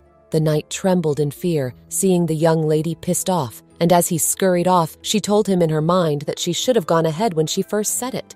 She quietly entered her chambers and was welcomed by the sight of Sihel on her bed. She asked why His Majesty was giving him such a funny look, and the wolf replied that all the rumors about her couldn't be true. He found it hard that she would even be so mindful to care about a knight who couldn't do his duty well, but in her mind, she tells him that's what rumors are all about in the first place. Mostly false. She decided to change the topic, asking His Majesty if he hadn't changed his bandages yet, earning a question from him as to why she bothered to do such troublesome things for him. She answered that because he was so fierce only she could touch him because everybody else was afraid of him. Sihel then asked if they were that afraid to the point that they even feared getting close to him to treat his wounds, which she affirms, also explaining why she is the one who feeds and walks him. Hearing all this, Sihel concluded that he must have given her his permission to touch him sometime earlier, and Rosetta half laughed, thinking that she could beat him any time. She dutifully removed his bandages and was surprised to see that his wounds had already healed, asking him if he had a power like that. But Sihel said he doesn't, which only means that it could be because of her blood that it healed. He also thought so, but Rosetta could only grow more frustrated and surprised at her blood's healing ability, since there was no such thing for her character in the book. If anything, this power should be given to the main lead and not the villain, which made her wonder aloud if this blood could also be useful to humans. He told her that maybe it was not, since she couldn't have wounds on her body if they were real. Again, this made her think that maybe this power is only effective for Sihel, making her wonder if it's a good or bad thing to have, though one thing is for sure, she can't help but feel constantly attached to him. She gave a loud sigh as she thought about all this, with Sihel asking if her eyes were hurting. She assured him that she was fine, saying that if it hurt a lot, it would bring shame to Kazel's name. She reached out her hand to pat his head, only to stop midway. The two looked at each other, with Rosetta asking if they shouldn't do things like this anymore. But Sihel only told her that it didn't matter, and asked why she wanted to pet his head. With a smile, she told him that it was because he was pretty, making him turn his head to the side, and shyly ask if she really found him pretty. Because of the assassination attempt, Sihel has become attached to her hip, apart from the fact that he also understood that all of the rumors about her were just bad ones. One day, both master and pet went out for a walk, with her knight, Alan, presenting to walk with them. Seeing him so eager like this made her think that not too long ago, he walked on eggshells around her, careful not to ruin her mood. But for today, she turned down the knight's offer to walk with her, choosing to go with Shasha instead. He was about to give up until Rosetta pointed to one of the shaded areas among the trees, telling him to wait for them there. He was so pleased that the lady even considered a nice waiting spot for him, beaming as he excitedly went over the said spot. Looking at him like this, she wonders how a guy like him could go and make the grave decision of joining the Kazel Knights. As soon as they were out of earshot, Sihel spoke and asked her if she would consider taming him, since he seemed to listen well to her instructions. She liked the idea and decided that she should, especially since she managed to tame an aggressive one just recently. At this, Sihel asked if he was the one she was referring to, and Rosetta commented that he caught on well, patting his head as she said so. She tells him that her brother Ronald will be coming here today, and as she keeps petting him, she realizes that Sihel hasn't bathed in 3 weeks. So she asked him if he wanted to go and take a shower first before meeting her brother, seeing how his fur was all matted and dirty. Rosetta took it upon herself to bathe him personally, which made His Majesty comment that there was some truth in the rumor after all, because he didn't expect her to be so aggressive in bathing him. At this, she reasoned out that she was only harsh because she had to scrub hard at his dirty fur. All the while, Sihel commented that he looked defeated, saying he had lost his innocence. At his comment, Rosetta only laughed, which made him even more flustered as he told her to stop talking about his marriage. At that, she snickered at him, asking if he actually wanted to find a mate, then promising to find him a good one later on. He got even more annoyed, but Rosetta had fun teasing him like a baby. At that, she poured the last of the water basin over his head to wash him off, while Sihel thought about how he doesn't mind anyone staring at him while he's soaking wet. As soon as she was done, she got out first to towel him dry when His Majesty started to shake the water off his fur, splashing it everywhere and onto Rosetta. She got annoyed at him, especially since she warned him before not to do it again, but the cursed prince only huffed, saying that it was his revenge from earlier. she started wiping the water off her body while Sihel turned his head up, which she noticed quickly, so she asked if there was something in the ceiling, and he said that there were just a lot of water droplets. Just then, the door to the bathroom opened, just as Rosetta told him that everything else would be dried out once he was out of the bath. Sihel already had his attention turned to the door when Rosetta heard someone call out to her and saw Ronald standing before her. She noted how she thought Lenoa looked similar to her, but it was actually her eldest brother who bore the most resemblance to her. Lenoa followed suit, yawning as he entered the bathroom and asking his sister if she played in the water before blatantly telling her that he could see through her clothes. He ordered him to change her clothes and stop attacking her eyes, earning a smack on the head from their oldest, and making Lenoa mad at him when he was only telling the truth. Since Lenoa mentioned it, she now realizes that her undergarments are showing, and she now understands why Sihel looked away and up at the ceiling instead. She asks him if he saw her undergarments, but the wolf has his head turned away from her, denying that he saw anything, which she knew he was lying about. Suddenly, Lenoa froze, saying that he must be still half asleep because he couldn't believe he just heard the wolf talk when Sihel spoke again and told him that he looked just like Rosetta. Her second brother then asked if the voice he was hearing belonged to the crown prince, and Sihel spoke again, casually mentioning how he hadn't changed and asking if he was still living a casual life. Lenoa was dumbfounded before letting out a loud curse, running straight back to her bedchambers and grabbing one of the blankets, which he quickly used to cover Rosetta's body. He angrily turned toward the cursed prince, telling him not to look while he reprimanded Rosetta for showing off. She explained to him that she only got wet because she was giving him a bath earlier, but Lenoa was mad, telling her that all men are wolves. At that, she couldn't help but snap back at him, telling him how he already knew that he was a wolf, yet he still pushed the animal into her care with both siblings bickering non-stop. Ronald had to intervene and pull them apart, telling Rosetta to go get changed and come to his room once she was done, while he told Lenoa to stop talking nonsense and to wash his face before proceeding to his room as well. Before she went ahead, Rosetta asked her eldest brother if he could dry His Majesty's hair before he caught a cold, to which Sihel said he should because he was feeling cold.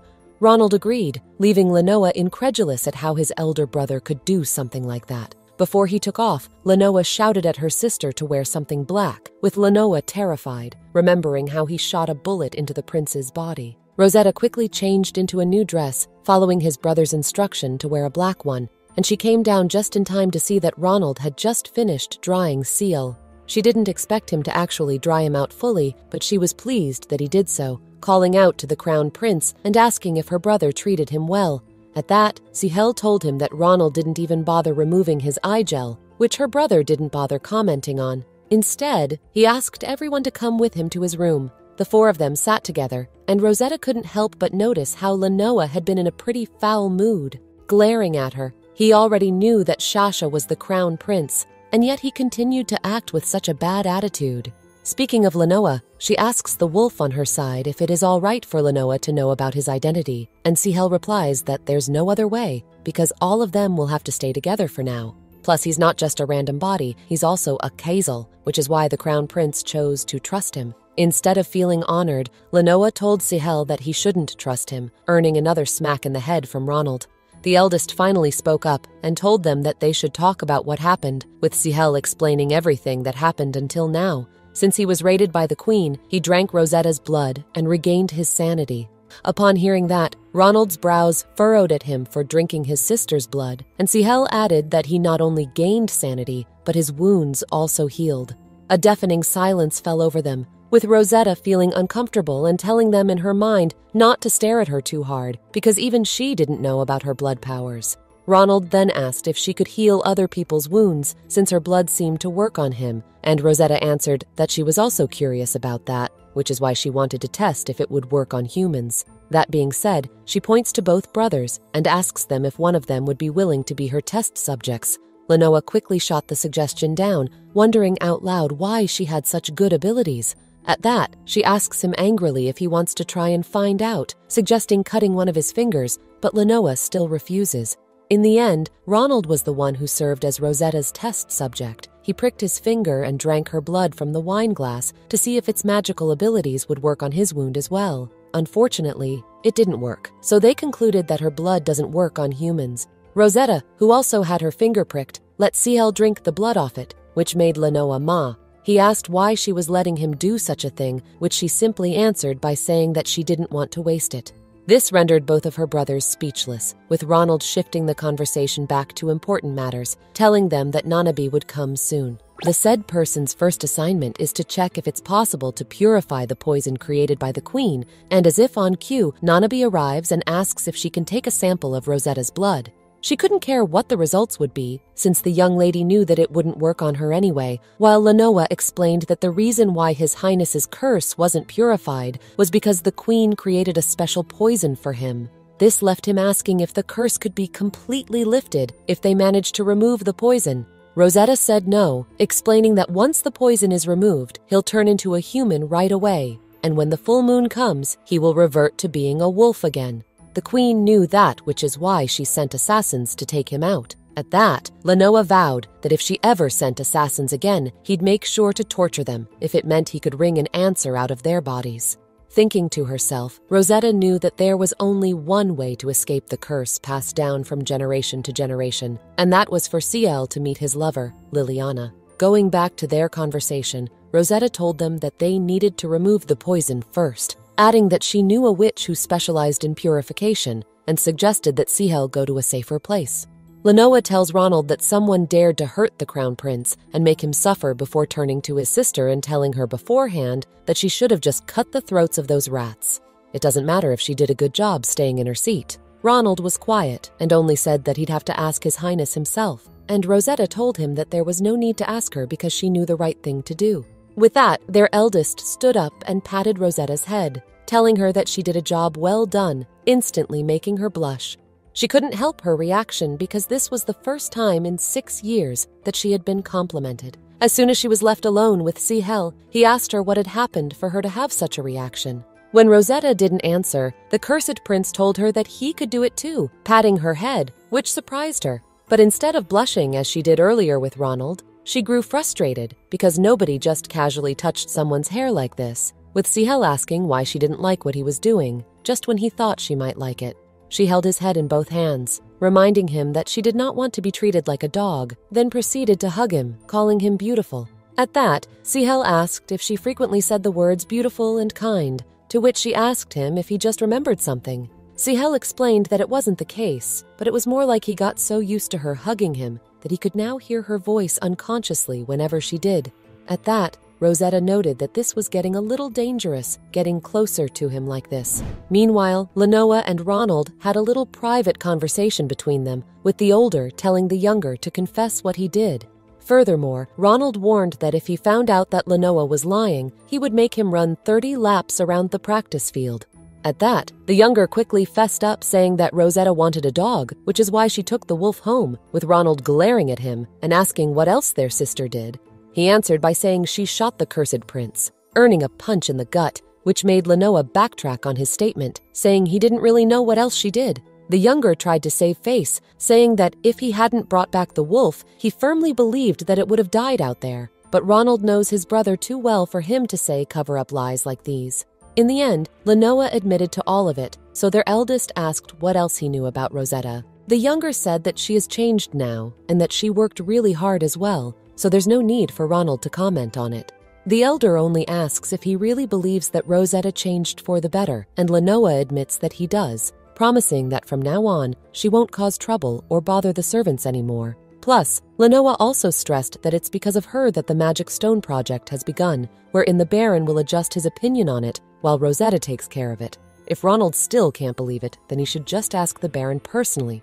But then again, their oldest is not aware of how much the Baron likes Rosetta. Just by giving a mere opinion, the man would gladly clap his hands for her, and Ronald could only ask if she really made the right decision. Still, Lenoa noticed that the Baron seemed pretty preoccupied at the moment, trying to get Asila's contract and being happy at being able to do so. Even he found the change in his sister pretty interesting, opting to stop working and choosing to stay at home just so he could come face to face with her more frequently. Before he turned to walk away, Lenoa told their eldest that there was no need for him to be concerned about her and just let her be, especially since it's been a long time since all three of them came together like this. And since Ronald had no more questions to ask, Lenoa decided to leave first, nursing his gut from where Ronald punched him earlier. The oldest stood quietly, thinking about how something had changed while he was not at home, which made him decide that he should pay more attention from now on. The next day, Rosetta was busy brushing Sihel's hair, with Ronald staring at her quietly from the couch. Finally, she couldn't take it and asked her brother if he had something he wanted to say, but the older man said he didn't, telling her to just carry on with her tasks. In her mind, she finds it uncomfortable how he seems to watch her every move, but she casts it aside now that she's finished brushing Sihel's hair. As soon as she was done, he stood up with her, asking if he wanted to sleep on the bed. He answered in the form of another question, asking when she plans to wake him up, and Rosetta answered that she would do so in an hour, and they could go for a walk later. The Crown Prince grunted in agreement, and without another word, plopped himself on her bed, which made her wonder if the bed was still hers, or if maybe it now belonged to Sihel. In the beginning, he only napped on it because he was wary, but he managed to get a good sleep on it knowing that she was there to protect him. Originally, it made her wonder if their relationship could only go from bad to worse, but now she can't believe how their relationship has progressed to such a trustworthy extent. As soon as Sihel fell asleep, Ronald called her over, telling her to sit with him as he asked if something wrong had happened these days. Rosetta answered that nothing much really happened, and she had been spending most of her days raising the Crown Prince, although, in her mind, she wondered if something had happened that she was not aware of. Ronald hummed in agreement, saying it must be so, making her question why he said something like that. At her question, her older brother smiled softly and said that it was because he had been hearing nothing but good things about her recently. Seeing him like this sent a shiver down her spine. She told him that he wouldn't have to worry anymore because from now on, she would start to live well. And Ronald agreed, saying that Lenoa had said the same thing about her. Just then, one of the maids arrived, carrying with her a cup of tea for the young lady, and it was pretty obvious that the maid feared her mistress. The trembling in her hand was proof of that. However, Rosetta doesn't seem to get why the other was shaking so much that in the end, the cup of tea fell to the floor, leaving the maid apologizing profusely for her mistake. In her mind, Rosetta just wanted her gone since her incessant staring wouldn't solve any problems, so she told her to get out, which the maid hurriedly did. Seeing the whole fiasco unfold before his eyes, Ronald commented that his sister had really changed, as he said that he never expected her to grow up so much during the time he couldn't see her. He also told her that both their parents will be happy to see this development, which he too is happy and proud of. At that, she asks him if he has taken his medication for today, but Ronald stands up, telling her that she still speaks what's on her mind without any filter. He approaches her and gives his sister a couple of head pats, making her pout and Ronald smile, seeing how her old habit hasn't changed one bit. Later that night, the results of Rosetta's blood analysis came in, and according to Nanabe, if the demon absorbs her blood, it will have more strength, and it will also make its brain work faster. She further explained that the young lady's blood concentration is so high that even inhaling a little could heal wounds, apart from the fact that it also smells sweet to them. So once they catch a whiff of it, it's most likely that they'll run after her and get drunk on it. In simpler terms, her blood is both a tonic and a necessity for demons. This made Lenoa understand why the demons came after her when they saw her, while Ronald commented that she must have suffered a lot when she was much younger. Speaking of running, Rosetta remembered that His Majesty also ran to her, and he said that it was because she smelled sweet. Nanabe added that because His Majesty has demon blood flowing through him, it's only natural for him to be affected as well. After all, Sihel's ancestors were the first demons to set foot in human territory, where they married the humans they loved and bore children soon after. Back then, a child was born as a hybrid between a human and a demon who possessed extraordinary strength and intelligence. That child knew just how great he was and decided that the only suitable position for him was the throne, which he was able to monopolize in due time. This hybrid was the first emperor of the Idris family, but during the battle for the throne, he accidentally killed the spirit warrior that the imperial family was protecting. And this, the curse of a soul filled with resentment, was cast upon the emperor. On the night of the full moon, he was cursed to become a wolf and kill his loved ones. At first, the emperor thought that passing the fortnight would be enough, but the curse didn't stop there. He returned to his human form every 15 days at first, but in time, he didn't know when the time of living as a human and wolf lengthened, and in the end, he succumbed to becoming a full wolf and died at the hands of his own children. From there, the real problem started in their family because, as time went by, the bloodline faded and the cursed child was not born. And right when Seal was born, the fading curse happened again, leaving the young Siahel struggling every time he turned into a wolf for 15 days. Thinking about it now, Rosetta realizes that he might end up just like the first emperor if the curse can't be broken, and there's a high chance that he will completely turn into a wolf. According to what His Majesty said, it happened due to a thunderclap in the arid sky, which is also the time he saw Rosetta, and very much wanted to grab and devour her. Nanabe said that there was a high chance it could happen, but Sihel could only frown. As if to prove a point, she told him how he used to view her as a yummy piece of meat not too long ago, and noticed how there are still some times when he views her with such a hungry expression, though it's much less than before. Ronald finally spoke up, saying that if His Majesty really wanted to revert to his human form, then he needed the help of a witch to do so. He then turns to Nanabe, asking if there was any progress on their hunt for the said witch, but the latter answered that they still haven't found one yet, since it will take quite some time. The oldest Khazal urged them to do better, since there wasn't much time left, and everyone could only answer him in silence. At that, Rosetta just told them to calm down, knowing in her mind that one such witch would be appearing soon, 1 week at the latest when Liliana would finally appear in the story. The following day, Ronald went back to the imperial capital, but before he left, he told His Majesty that he would be seeing him again at Rosetta's coming-of-age ceremony. But unlike the blunt and cold first day, this was a soft response. As for Lenoa, he got busy with the wine chest when one of the supervisors disappeared, while Nanabe also set out and stopped at the dukedom. With each passing day, Sahel gets more docile, which in turn results in the servants getting used to his presence, and even if the surroundings have changed a little bit, it is still a peaceful life they are living. Rosetta wished nothing but for days like this to continue. It was all but wishful thinking, because it didn't take long for Sihel to start acting up. This time, he kept on biting Rosetta's hand, much to her annoyance, as she warned him not to chew on her hand like this, even if he was hungry.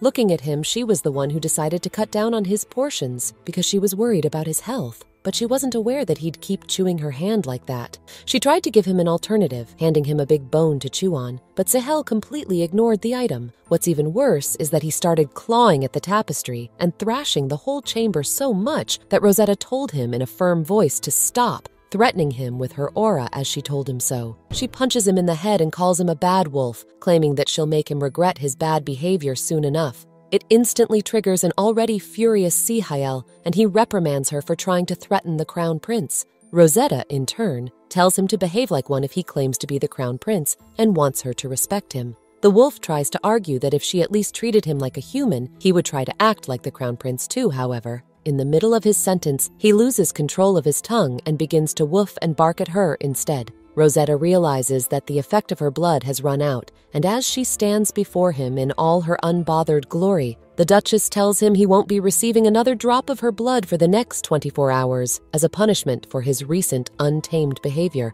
Sihel obviously doesn't like the proposition and sneers at her with bloodthirsty eyes before charging at her with all his might. His efforts are all in vain, though, since Rosetta has had enough of his tantrums and immediately catches him in his tracks, hoists him up on her shoulder, and decides to throw him on her bed. Unluckily, however, she loses control of her arms and accidentally ends up throwing him across a wall instead. She tries to apologize almost immediately, but as soon as the wolf regains his composure, he grows even more upset, even angrier, and even more murderous. That said, he begins to chase her around the house with the sole motive of teaching her a lesson and sends her into a state of frenzy as she tries to outrun him. Soon enough, an exhausted Rosetta finds herself sprawled across the lawn with her big, bad wolf pinning her to the ground, trying to use his claws to bore some blood out of her.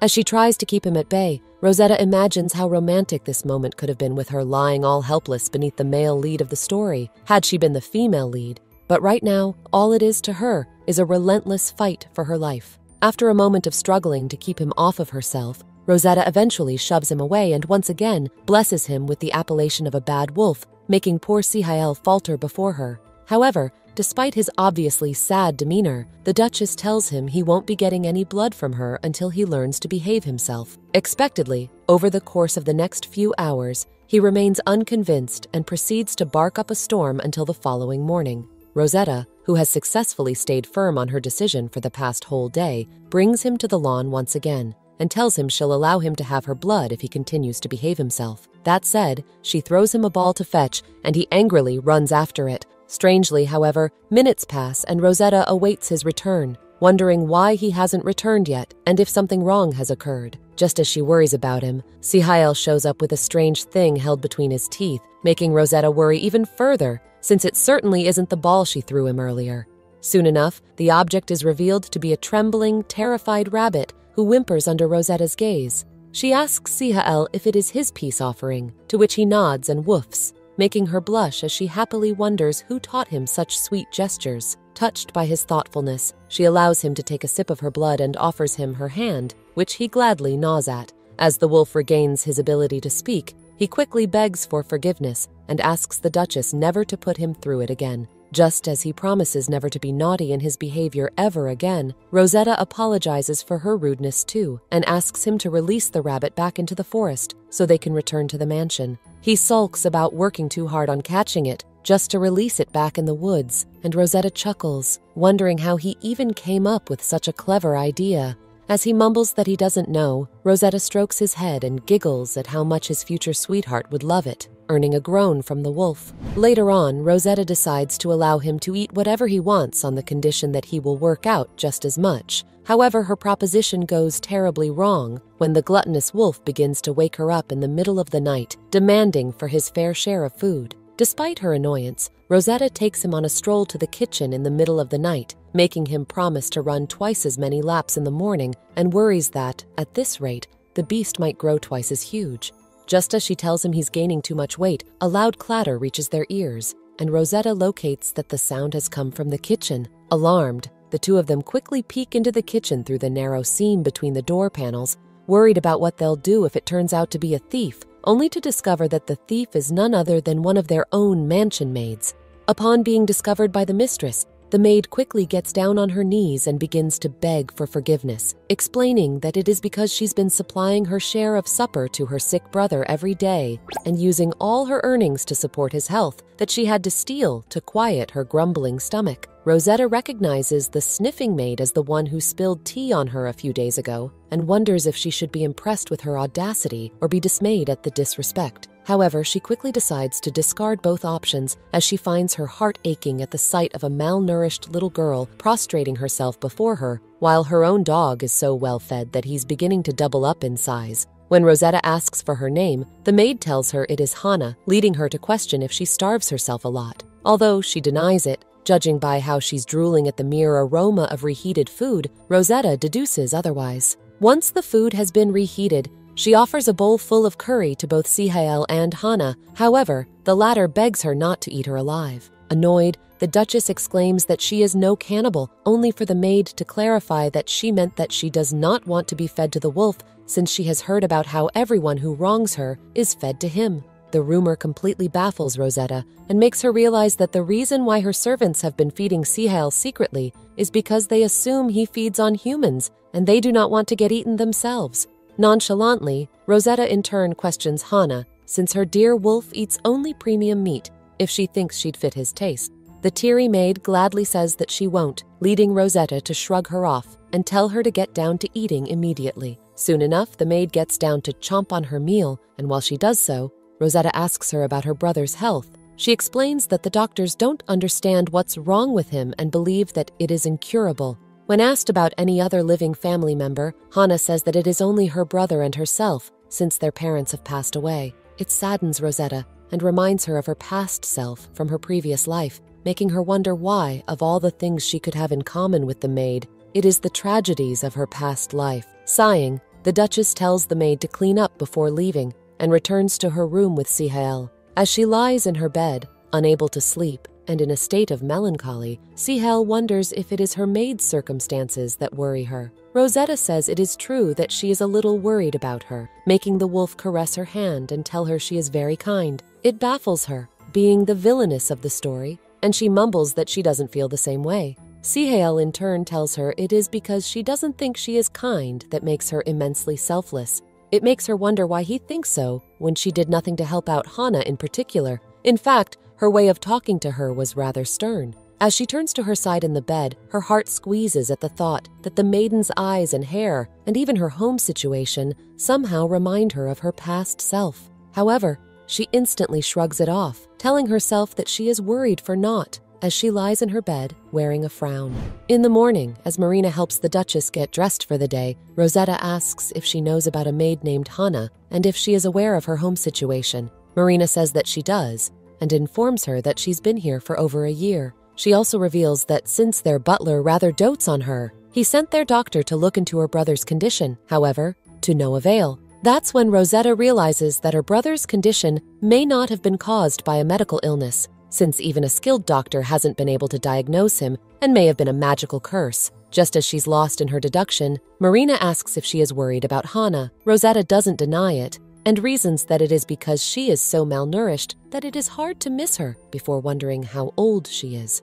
Marina reveals that she is 17, shocking the Duchess as she compares herself to her frail maid, baffled at how she assumed she'd be no more than 15 given her physique. As she massages her forehead out of worry, Rosetta reminds herself that it isn't hers to deal with and that she cannot look after each person working under her roof. Contrary to this, however, only moments later, Rosetta asks Nanabe to see Hana's brother and explains that his illness hasn't been cursed by medicine in over a year. Nanabe tells her she'll gladly do it as they decide to pay Hana's brother a visit in the evening. Sihael, who stands right next to her with a peculiar look on his face while Nanabe leaves, says that he'll come with her too.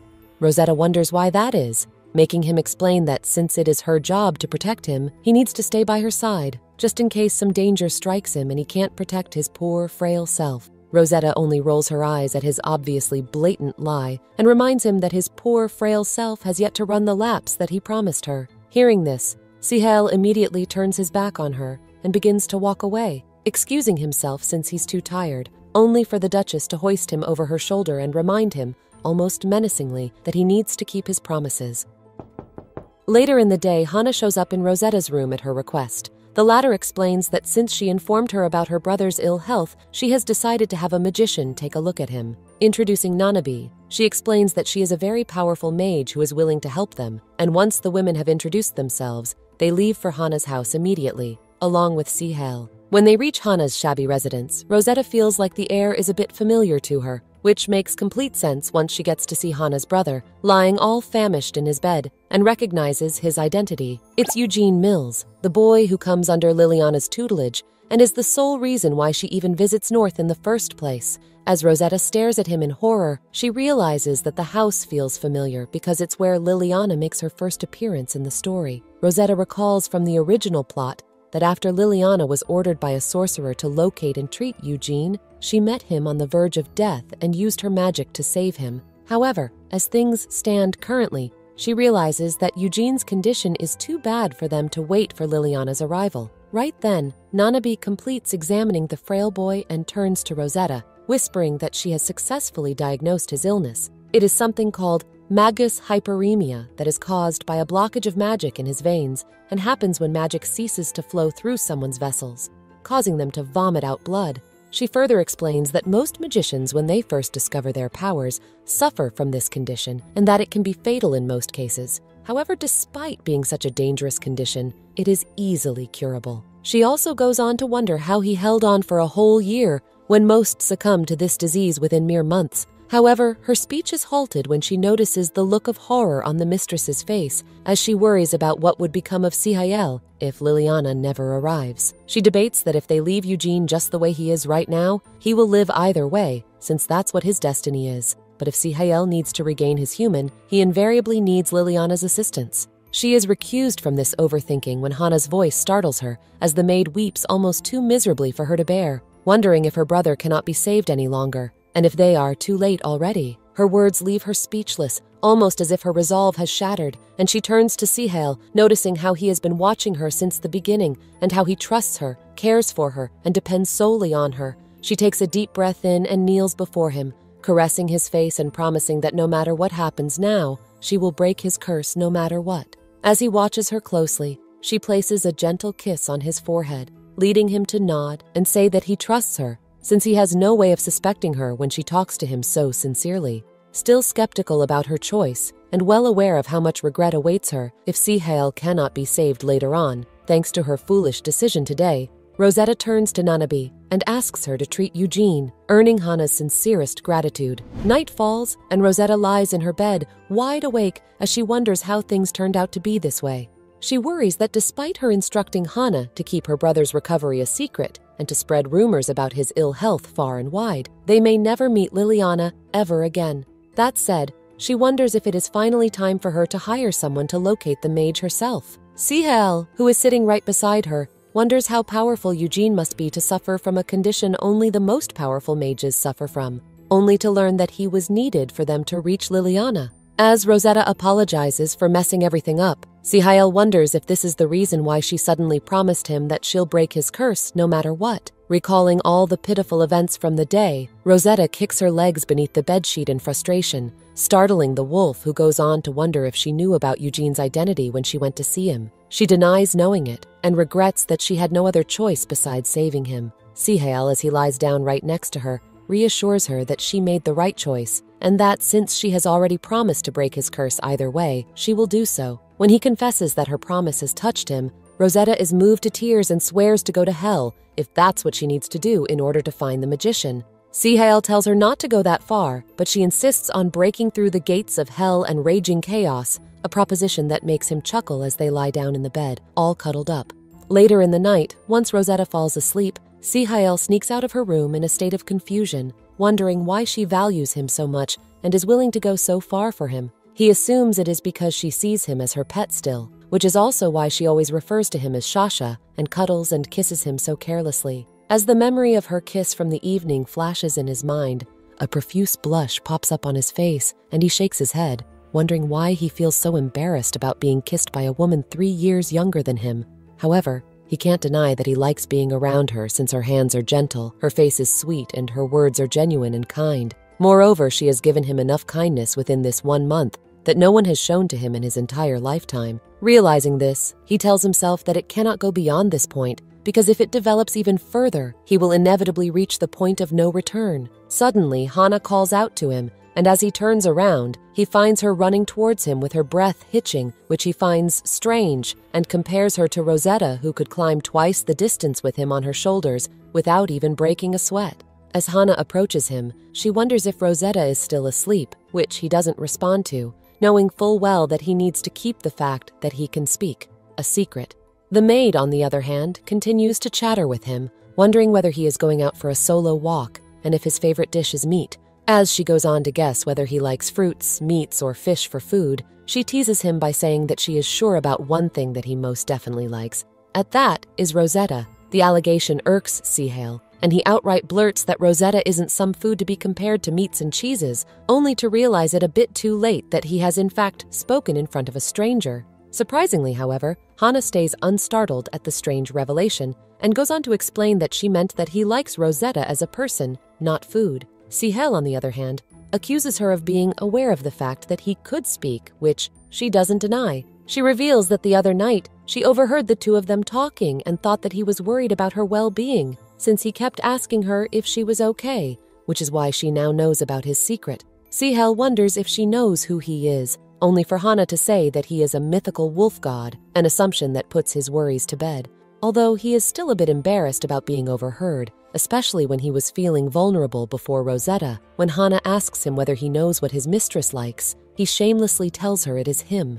Regret comes rushing into his senses instantly, but he tries to convince himself that he isn't wrong, since Rosetta genuinely likes him and cherishes him above all the other things and people, and the fact that Hana doesn't find it too cheesy does indeed help. Although she agrees with him, she still goes on to wonder what her favorite food is, since she plans on preparing it for her to express her gratitude. After a moment of thinking, Sihel exclaims that she is particularly fond of apple pies and recalls how happy she looked when she had it a few days ago, going as far as to compare her stuffed, smiling face to that of a squirrel or rabbit. He instantly reprimands himself for thinking that she is cute and worries that he may have gotten himself into something a lot more complicated than he thinks. Just then, Hana thanks him for his support and bids him a quick farewell before dashing off somewhere. Sihel, who is the only one left behind now, deduces that such a stupid little girl could never be the Empress's spy and decides to return to the manor, worried that Rosetta might already be up. The sun has barely come up when he makes it into the manor, but he is still met with the sounds of clattering doors and clamoring servants,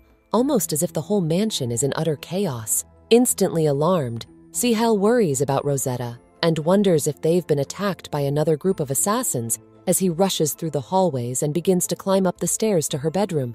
On his way, however, a servant shows up in a state of panic and quickly announces that he has found Shasha as soon as he lays his eyes on the wolf. Just as Sihael observes the scene in bewilderment, loud footsteps approach him, which bear a strange semblance to those of Rosetta, and he soon finds her dashing towards him, dressed in her thin, white nightgown. His mouth gapes at the embarrassing sight of her disheveled clothing, as he finds himself wondering why a lady would run around her house dressed in something like that. His questions, however, stay unanswered, as he is immediately hoisted up in midair by Rosetta's miraculously strong arms, and he is taken back to her room while all the servants observe their peculiarly quiet mistress. As soon as the walls of her room shelter his secret, angrily asks why she is running around in her house without a robe, knowing full well that many men can see her like that. Rosetta, in turn, yells at him for disappearing without a word and begins to crumble before him as she mumbles how scary it was for her to find her bed empty in the morning.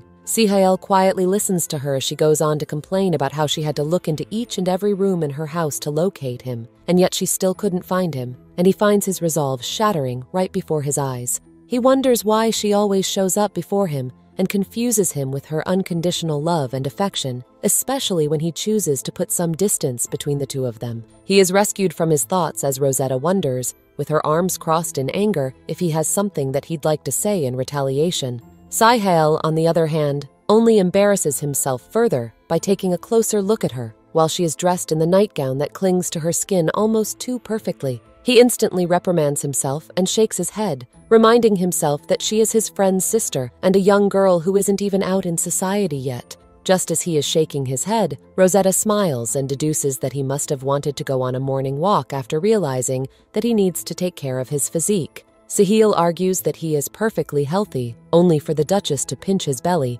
and make him realize that he is about to become twice his size from all the eating and resting he has been doing. Her childish mischief annoys Sihael, and he stomps back up on her bed, telling himself that this is the real Rosetta who only likes to tease him and doesn't even see him as a human being.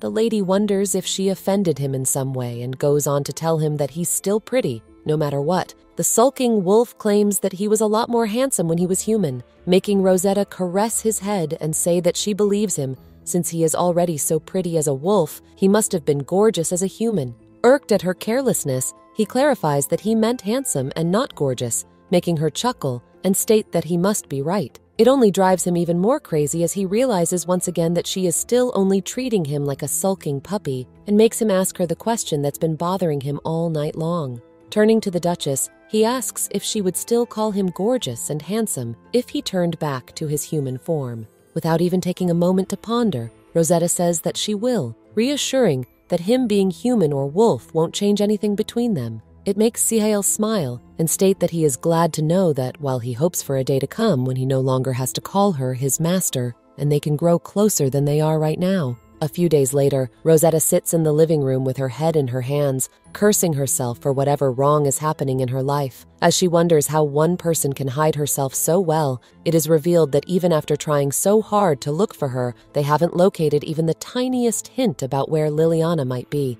Just as she regrets changing the storyline in the first place, Sihael notices her sorrow and crawls up to her, placing his head on her lap, as if to console her in his very own way. Just as she squeals at how cute he is, he wonders if things aren't going as planned.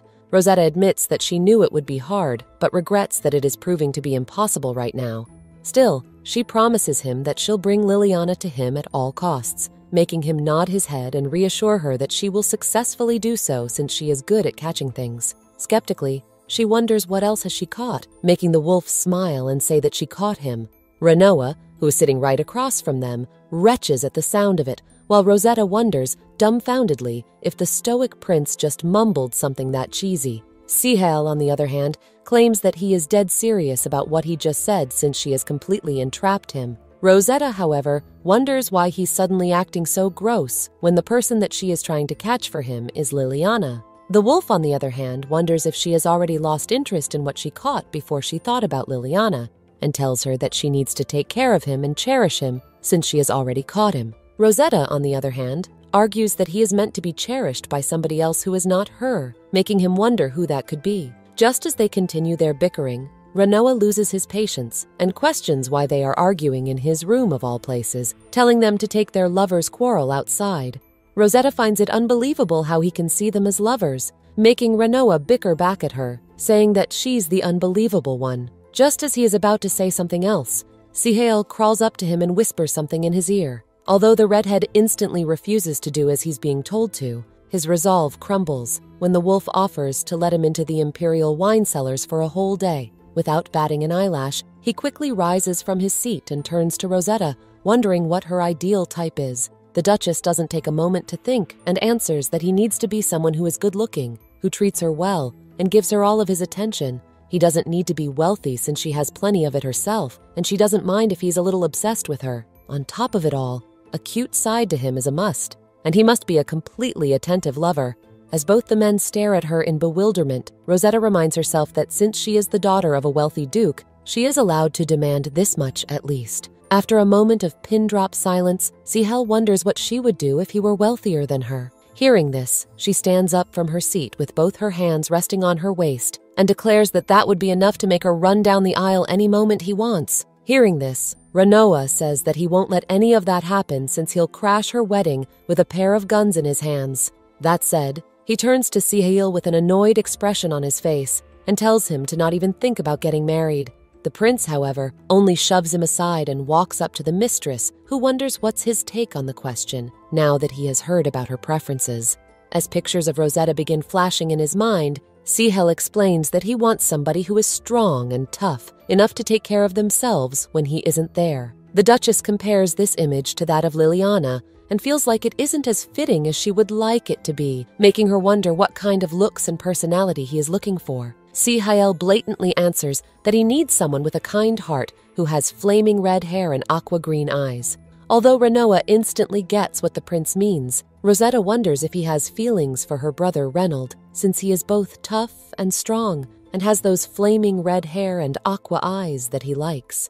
As the prince stares at her in wild bewilderment, she goes on to state that although he isn't the kindest person out there, the rest of the image fits him perfectly, making Sihael grit his fangs at her and state that he has never wanted to kill her more than he does right now. As Renoa begins to laugh out loud, stating that it is going to be impossible for Sihael, Rosetta wonders why he is laughing so hard, still unaware of the situation's reality. Later, their tea time finishes with Sihael biting the Duke's leg for laughing too much, before retreating into his room, expressing his upset and annoyance at Rosetta. Later in the day, as Rosetta sits in Nanabe's office, the magician worries that the problem is Liliana herself, who hasn't left any traces behind, making it impossible for them to find her. Right then, Eugene knocks at the door of the mage's office and walks in with a cup of tea, making her smile at how much healthier he looks now that he has made such a speedy recovery. She also recalls that after he completely healed, Eugene approached her and kneeled before her, promising to work hard in her service in hopes of repaying her kindness for as long as possible. Just as she smiles at how he looks, almost as if he would give up his life for her sake at any given moment, her eyes accidentally fall on the peculiar bracelet with a lily on a string around his wrist. She immediately grabs his forearm and questions where he got it from, only to learn that a woman in the village gave it to him, saying that it'll bring him good health. This revelation gives her the final clue that she needs to locate Liliana. Since these bracelets are something that Liliana made in the novel, Rosetta is sure that the long-awaited mage is finally in town. Now, with Nanabe around, Rosetta asks Eugene about when he received this bracelet from the stranger, to which he reveals that it happened 2 days ago. With a newfound ray of hope shining right before her, the Duchess asks Eugene if she can keep the bracelet in her possession for some time, which he readily allows, happy to be able to help his savior. As she feels happy about finally being able to trace Liliana's whereabouts, she asks Nanabe if she can pull it off using a magic spell, now that they have something that belonged to her. The mage nods her head confidently, and Rosetta decides to break this news to Sihael right away. She quickly sprints up to his room, hoping to inform him about their great discovery, only to find the room empty with the wolf nowhere in sight. Gritting her teeth in annoyance at how he keeps on running away from the mansion, she walks up to the lawn, calling him by his name and searching for him relentlessly. Just as she does so, her bodyguard Alan walks up to her and greets her respectfully. Noticing the change in his demeanor, she praises how relaxed he feels around her now, contrary to how stiff and alarmed he has always been before. So much so that a mere scolding from her would push him on the edge of his seat. As the man awkwardly giggles before his mistress, she asks him if there's any chance that he has seen her wolf around the mansion. Surprisingly, he reveals that he indeed saw him a moment ago with a maid by the rear gate. It makes her wonder when he got so friendly with the maids, but believes him instantly upon imagining how he could have easily been bribed with a piece of steak. On the other hand, at the rear gate, Sihael converses with Hana and wonders what he should do when Rosetta keeps on treating him like a mere pet. Hana, who giggles like a little child, mumbles that she would want nothing more than to become her mistress's pet, which leads him to roll his eyes and regret ever asking her about it in the first place. Right then, Rosetta arrives on the scene and overhears their conversation, wondering what they might be talking about.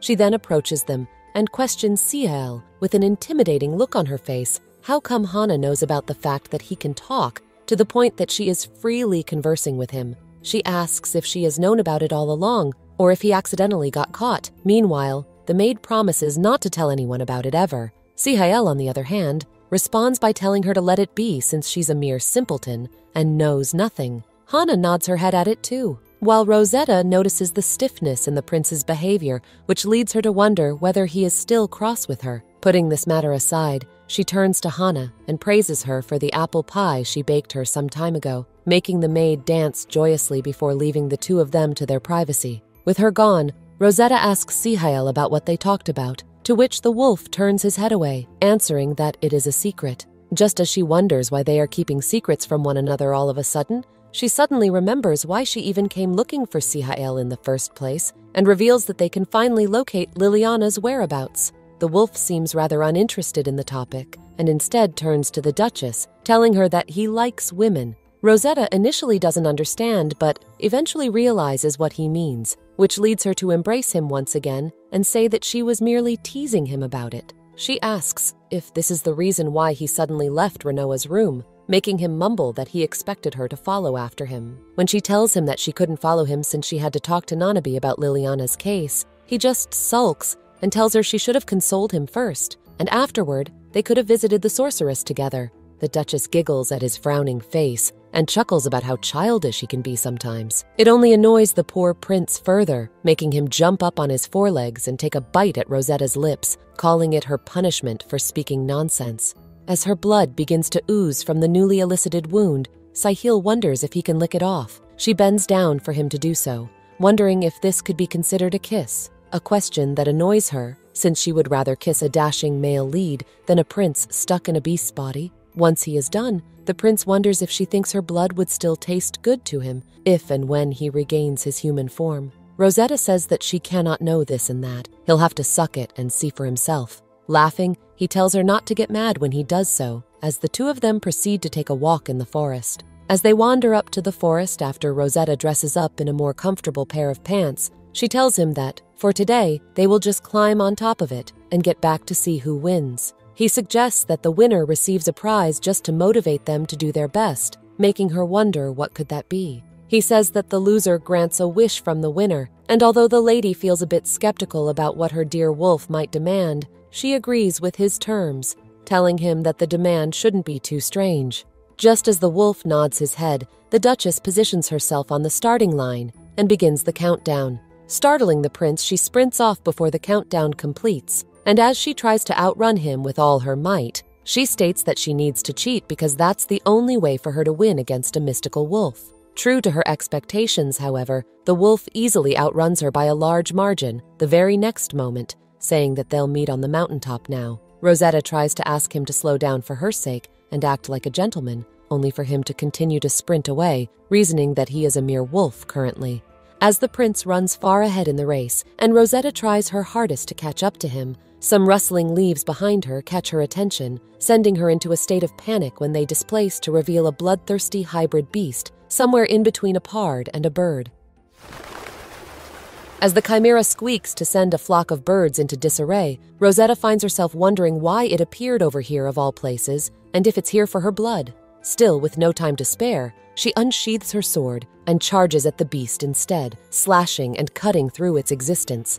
As tar-black blood oozes out of its wounds, Rosetta beheads it with the blade of her razor-sharp sword, only to find that it is still standing and willing to charge at her, even without its head. Gritting her teeth, she decides that she needs to cut it to shreds before it grows another head, and with this newfound tactic, she charges at him with maximum speed, declaring that only one of them will survive today. After a few good minutes, as the beast lies lifeless on the forest floor and Rosetta pants as she holds her tar-covered sword in her grip, Sihel rushes back from the mountaintop, worried about her. She flinches at his sudden arrival and tells him to warn her the next time he decides to sprint up to her from behind. The wolf's attention, however, is rather fixated on the dead beast, as he praises her for taking care of it herself, wondering how hard it must have been for her to find the chimera's core, since it is no easy task. Surprisingly, however, Rosetta seems rather clueless about the existence of a core, making him wonder how she even killed it when she wasn't aware of its existence. She innocently answers that she just kept cutting it until it died, a revelation that makes him chuckle out loud, as he calls her a woman of her own kind. Unimpressed with his rather plain praises, Rosetta asks how the chimeras even appeared in her forest. He explains that they either could have come down from the northern mountains or could have been sent by none other than the cunning Empress. The Duchess recalls from the original story that the Empress often used animals to carry out her magic tricks and had a particular affinity for birds, specifically crows, since her magic wasn't strong enough to summon large animals. However, to overcome this problem, she started experimenting with chimeras to carry out her dirty jobs. Using this information, she deduces that the chimeras were, in fact, sent by none other than her. With this, the two of them decide to return home and inform Renoa about it. Unfortunately, however, on their way, they encounter an even greater number of these beasts. As an exhausted Rosetta complains about their incoming attacks and unexpected appearances, ranting about how much harder it is for her to kill them since she doesn't know how to locate their cores yet, Sihel frowns at her dramatically, wondering why she's blaming him for the attacks. The unbothered Duchess tells him not to abuse his cute face, but he continues to address her with multiple embarrassing endearments and wonders if she would fight off the scary monster for his sake after all. His impersonation of her beloved Shasha only pisses her off even further, and she tells him not to play pretend with her when all she sees is a sly piece of work, not her beloved pet. Just as Sihel protests against this, he accidentally steps into a puddle of tar-black blood, making both of them fall silent. Once they return to the mansion, they inform Renoa about the beasts, and he immediately gathers an army and sends it to finish them off. With him gone, along with Nanabi to offer assistance, only Rosetta and Sihel remain in the mansion, frustrated that they are the ones who get to rest while the others risk their lives for their protection. Either way, since they are all alone, the two of them decide to indulge in pastime activities, for instance, sketching. As Rosetta worries about her brother and his army, she scribbles a sketch of Sihel, upon seeing which he refuses to believe that such a mess could be him. Just as they begin to bicker back and forth, Eugene knocks at the door and steps in, giving her news that they have finally located Liliana's whereabouts. According to this information, the sorceress is still in the north, despite not being in town anymore, and Nanabi shall be heading toward her location to fetch her, first thing in the morning. As he bids them goodnight and leaves, Rosetta turns to Sihel and holds his face in her gentle grip, happily stating that by this time tomorrow, he will turn back to his human form. Although her words are supposed to make him happy, her expression gives away the sorrow that stems from the fact that her time with Sihel is about to meet its end. As she continues to stare at his bright golden eyes, she wonders if she would have ever met the crown prince had Sihel not turned into a wolf. The prince notices the pain in the way she looks at him and calls out her name, making her giggle nervously and state that although she is supposed to feel happy about the whole ordeal, she can't help but feel a bit sad. She later admits to herself that she never expected to get this attached to someone, and realizes that this is the reason why they tell you not to foster a pet without sparing it a second thought. At night, as she lies in her bed with Sihel right by her side, he wonders why she keeps staring at him, only to learn that she's trying to imprint him to her memory so that she never forgets him, even if it is inevitable that they won't be seeing each other ever again. The prince wonders why she's talking as if he's dying, and although she answers it with a soft chuckle, in her heart, she knows that she won't get to see him ever again once he imprints on Liliana. With this sadness still plaguing her heart, she caresses Sihel's face and places a soft hiss on his mouth, smiling gently as she bids him goodnight and a hearty goodbye. Meanwhile, the wolf only stares back at her without uttering a single word. Rosetta wakes up in the morning with a certain heaviness on her chest, which makes her wonder if Sihel is sleeping on top of her once again. While still dazed, she tries to push him away, only for her hand to hit against something harder than her wolf's soft, fluffy fur. She continues to feel it against her palm, in hopes of figuring out what it is, only for a familiar voice to tell her she should stop touching already. As she opens her blurry eyes, the sight that meets her sends her into a state of shock. Right before her lies Sihael in his human body, holding her hand and greeting her a good morning. Just as she begins to scan him from head to toe, wondering how it happened, she realizes that he's completely naked in her bed. The realization makes her yell at him to cover himself up as she throws the sheets towards him and gets off the bed. Sihael tells her to calm down, only for her to yell out in a frenzy, wondering how he expects her to stay calm when he's in such a state. A moment later, as the prince wraps himself in the sheets, he approaches a distraught Rosetta who asks him how he's suddenly human again. He says that he isn't sure either, and it might be because the poison has run its course, making her curse herself for going through the trouble of finding Liliana. When she doesn't say anything further, Sihael calls out to her, gaining her attention, and asks if she thinks he's handsome. Although she wonders how he can ask such a shameless question when he's dressed in nothing but bedsheets, she can't help her mouth from immediately agreeing that he is. Rather, she wonders where her beloved chubby Shasha is, since the male lead is particularly toned. Noticing her firm gaze on himself, Sihael dramatically hides himself with his arms, telling Rosetta that her gaze is unsettling, while a perverted smile plasters his face. Rosetta immediately denies thinking of anything perverted and tells him to avert his gaze instead, making him remind her how she did do something perverted when she groped his bare chest a moment ago. Calling it an accident, she quickly barges out of her room, telling him to stay inside while she goes and finds Renoa. As soon as she shuts the door behind herself, Rosetta succumbs to her knees, wondering what she should do now that Sihael has turned back to human way before she imagined he would, and that too, completely naked in her bed, contrary to how she imagined she would meet him, fully clothed, and by Liliana's side.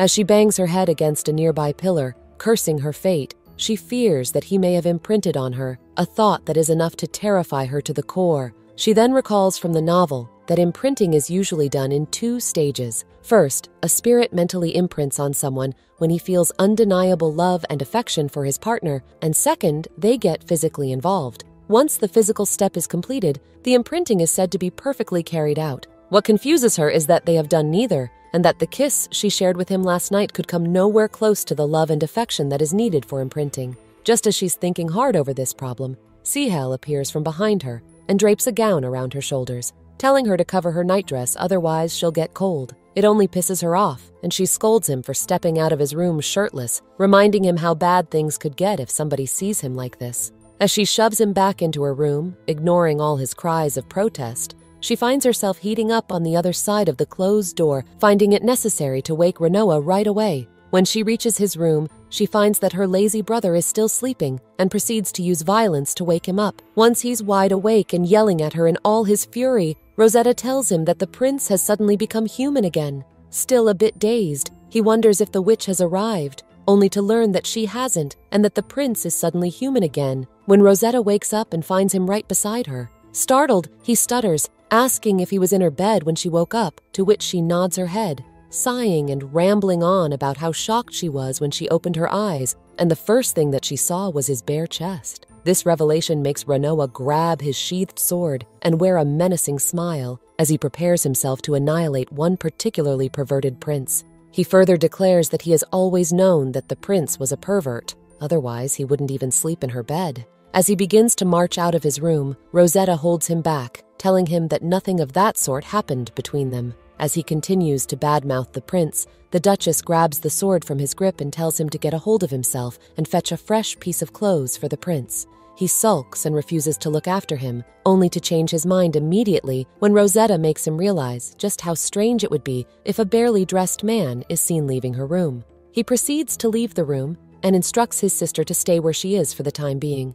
As she tells him to hurry up so they can greet him properly, Renoa smacks his fists together with a menacing look on his face and tells her to rest assured. Meanwhile, Sihael sits in Rosetta's room, still covered with merely her bedsheets, while he thinks back to her extremely flustered face from when she woke up and smiles to himself, admitting that he has never seen her so embarrassed before. Finding it extremely adorable, he swears to himself that he'll soon find a way to make her his, now that he has imprinted on her. He then recalls how he woke up in his human body last night, to nothing but utter shock, and deduced that it could only mean that he felt enough love from Rosetta earlier that night that he successfully imprinted on her. Even though her love was mostly for Sasha, the kiss she gave him left a profound effect on his heart, either way, to make him revert to his original self. As he walks up to the window and stares out of it, picturing the beautiful face of Rosetta, he tells himself that he has to go from where they currently stand in their extremely complicated relationship, in which she only sees him as her beloved pet and nothing more. On top of it all,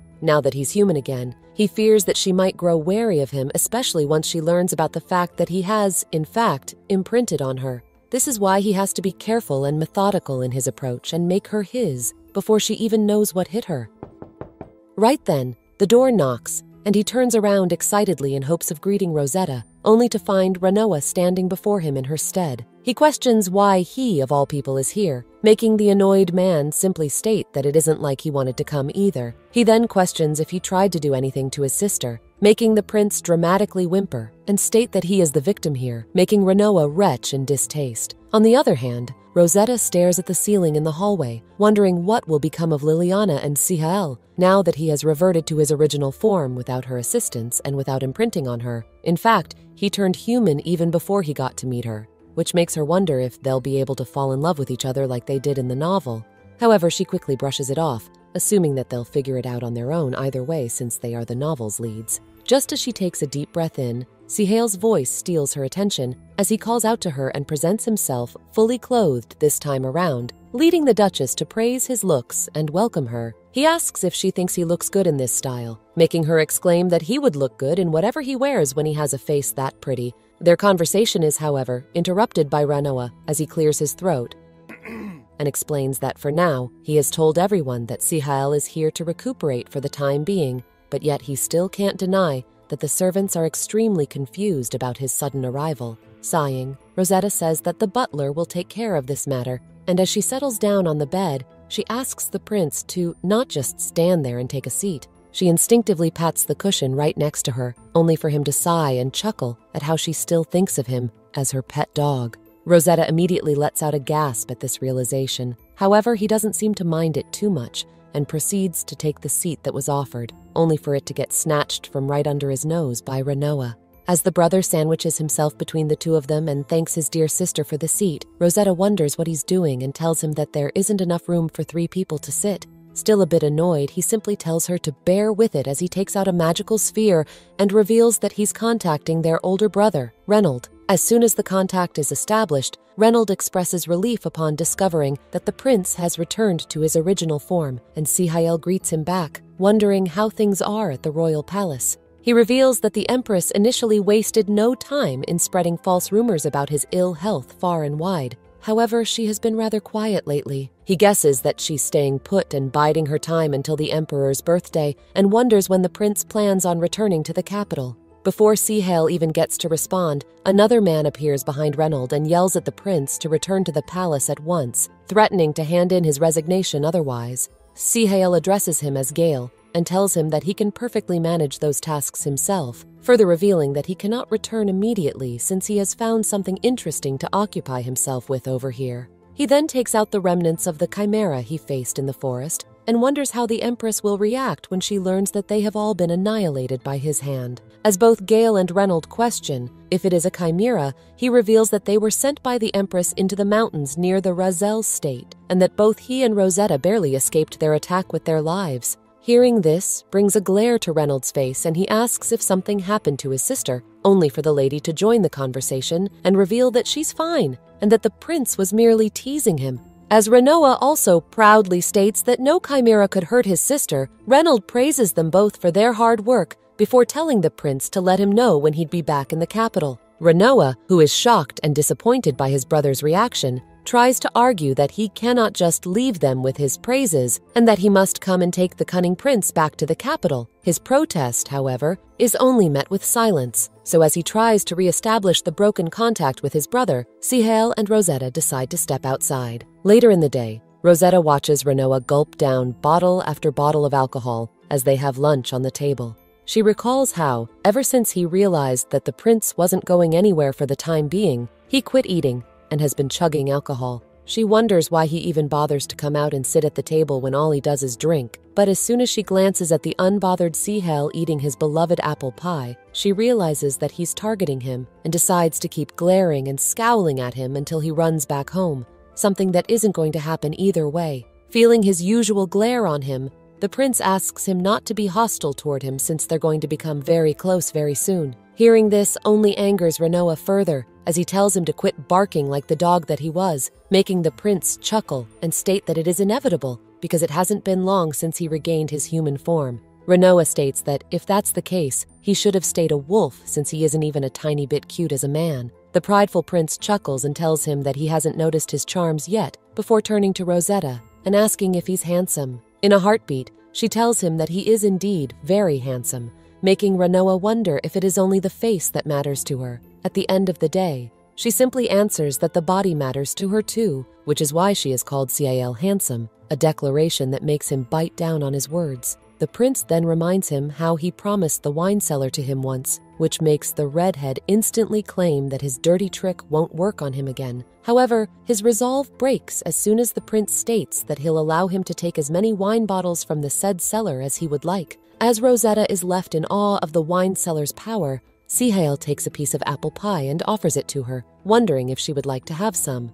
A little too weak to the power of the apple pie, she immediately opens her mouth to be fed by the prince's hand, only for Renoa to grab the fork from him at the last minute and roughing turn Rosetta's face toward himself, shoving the piece of pie into her mouth. It expectedly infuriates her and she lands a well-deserved punch across his face. Later on, as she berates him for making her jaw sore, Renoa yells back and states that he cannot stand the sight of the two of them acting like lovebirds all the time. She calmly listens to him and wonders if he's drunk, telling him to sleep it off if that's the case. However, the calm only lasts a few mere moments and she immediately grabs his collar and shakes him back and forth, ingraining it into his mind that there is, in fact, nothing going on between her and Sihel. As she reinstates that they are only friends, the drunk redhead turns to Sihel and tells him that it seems like he doesn't have a chance. Hearing this, Rosetta yanks him back to the floor and turns to the prince, stating that they don't need to listen to his trash talk. The prince, on the other hand,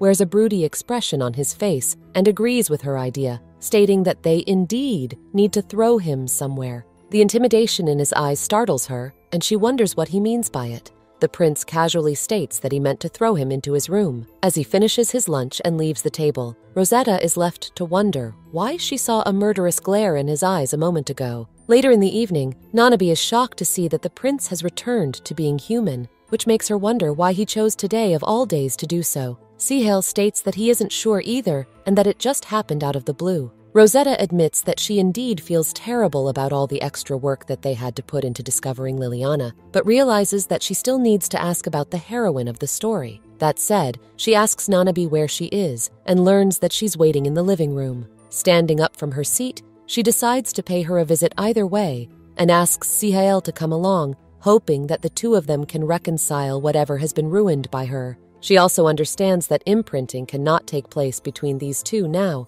but even so, she wishes that something would change when they see each other in person.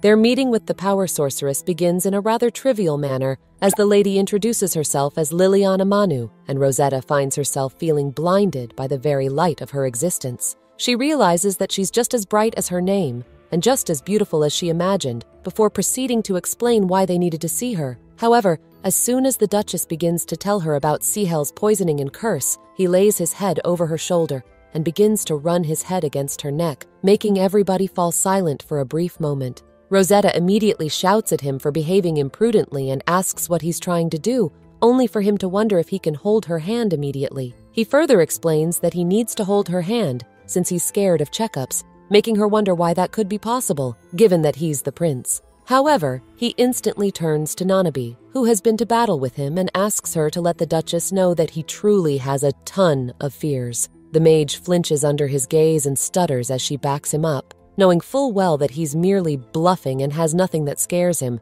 let alone a mere checkup. In the end, she gives up and takes his hand, while Liliana holds his other hand for the checkup.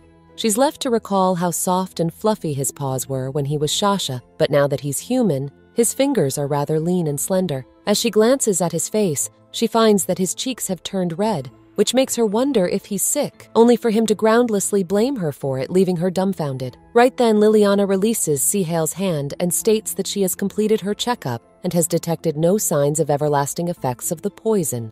However, she has detected a slight hint of a spirit in his blood, almost as if it belongs to the devil, which has left her to wonder how a human could have the blood of a devil. Sometime later, Sehail and Rosetta are sitting in the lush gardens outside the palace, deep in conversation with Liliana, as they stare at her in a state of shock due to the words she has just uttered from her mouth. He looks at her with a mischievous look on his face, asking if she can actually detect some sort of demonic blood coursing through his veins, and Liliana tells him that she can sense other interesting things as well. She reveals that she can sense something strange brewing between him and Rosetta and the heavy burden that it is causing. Rosetta is too stunned to speak upon hearing this, as she glances at Nanami, hoping that she will help her better understand this situation and Liliana's cryptic words. She turns her attention back to her guest to find Sehail towering over poor Liliana, menacingly lifting her chin up, as he warns her that her blabbering mouth and her careless words will get her in grave trouble if she isn't careful. Rosetta is disappointed to see that the original male and female leads of the novel, who were destined to be star-crossed lovers, seem to deeply despise each other, as he continues berating Liliana, telling her to never dare to cross the line again. She only stares at him sternly in response, finally blurting out a quick apology. Sehail sits back down with a loud grunt expressing his frustration, as he signals to Nanabi to escort Liliana out instantly. Rosetta watches as she quietly leaves the room, as she feels embarrassed by his behavior, since they were the ones who had called upon Liliana in the first place, and now they had kicked her out so rudely. She confronts him about his rudeness, thinking that at this rate, the chances of Sehail imprinting on Liliana are near zero.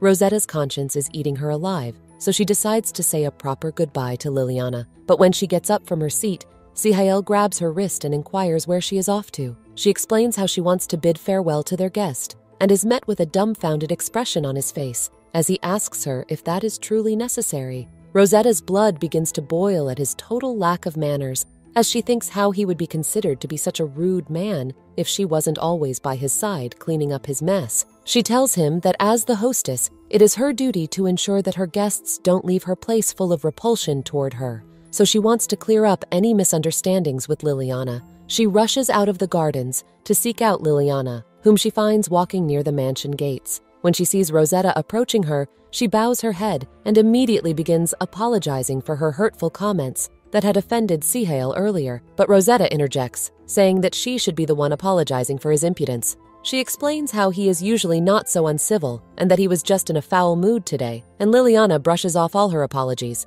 saying that she didn't mind his harsh words since he was correct. Rosetta is relieved that she isn't deeply offended by the rude exchange and watches as she lifts her arms up, signaling for her to hold her hands. She places her hands in Liliana's palms without any questions asked as she uses her powers and tells Rosetta how her blood is just as unique as Sehail's. She elaborates that her blood is prone to attracting monsters and that she has the same special blood running through her veins. This explains a lot, as Rosetta realizes that the reason why Sehail had run off to Liliana and imprinted on her in the original story wasn't because of some stupid pheromones, but because he had followed the seductive scent of her unique blood. She warns her how this uniqueness had only caused her harm, as she had never lived a moment of peace in her life. She warns Rosetta to keep a distance from Sehail, telling her that while her blood might be beneficial for him at the moment, it will soon become his poison, and she will have to deal with the terrible consequences all alone. That night, Rosetta returns to her room feeling absolutely defeated,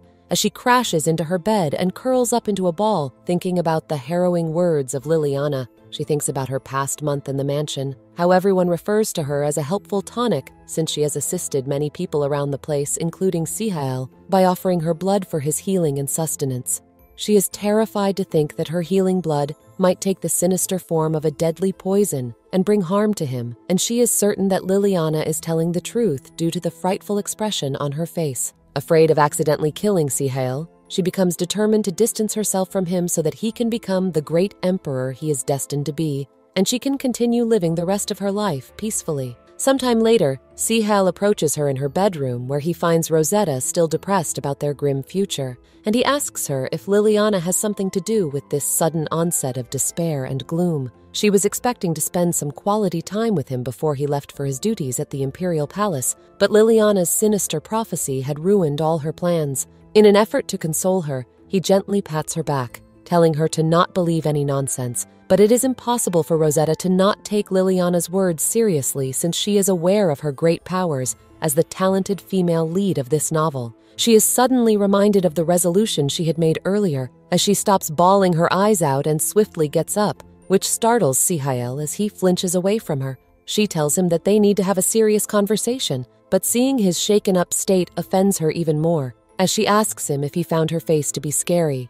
He is totally flustered and at a loss for words at this point, and he admits that he did find her a little intimidating at the moment. This seems to be the last string for Rosetta, who explodes with rage as she grabs a nearby pillow and flings it at him, and the two become surrounded by feathers raining down around them. When she finally calms down, she realizes her grave mistake as she finds him lying in bed clutching his shoulder, as if he is in great pain. She is in disbelief that she let her emotions control her to this extent, as Si-hel slowly rises back up, saying that she broke his shoulder.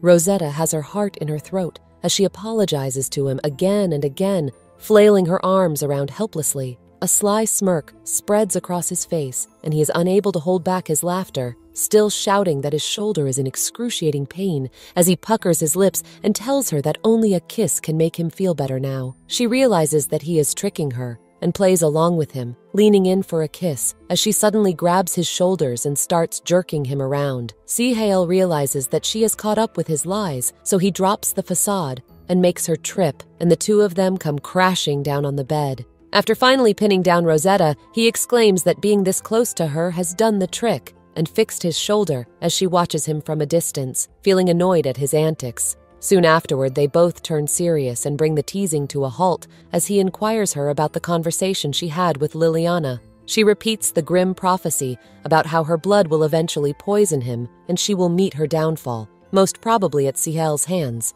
Rosetta informs him that Liliana only gave her cryptic answers that only confused her even more, which reaffirms his beliefs about this whole prophecy being utter nonsense. He tries reasoning with her, saying that if he was still in his wolf form, the prophecy would make more sense since he used to be obsessed with her blood, but in this human form, he had no thirst for it and no intentions of becoming a cannibal. However, Rosetta remains adamant that Liliana's words hold some truth to them, and she is convinced that he will become addicted to her blood at some point in the future. He reassures her that even if he were to get addicted, he would try his best to overcome it, and if he fails, then she can simply take care of him, just as she had beaten him up and carried him around during his wolf days. Rosetta is shocked to hear this, as she had planned on keeping the training days a total secret from Si-hel, but he tells her how Renoa had already filled him in about the brutal practices she used to apply to him. Suddenly, he grabs her face tightly in his hands and tells her that she has the power to beat him up anytime he misbehaves, so she shouldn't worry too much about their future.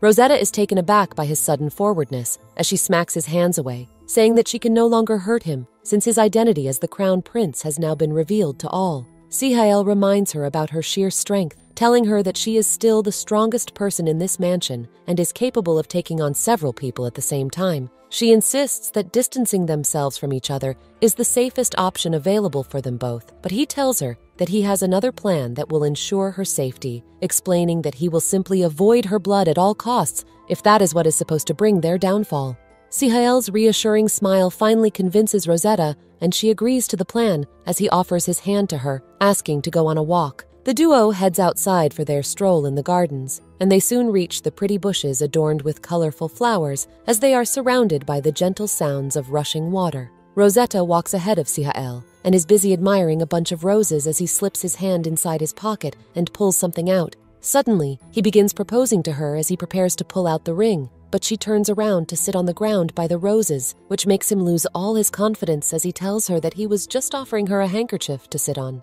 Rosetta grabs the piece of cloth from his hand and places it next to her as she signals at him to come sit down with her. Si-hel's ears turn bright red as he is hit with a crushing wave of embarrassment. He plops down next to her and covers his face with his hands to hide his tomato-like appearance.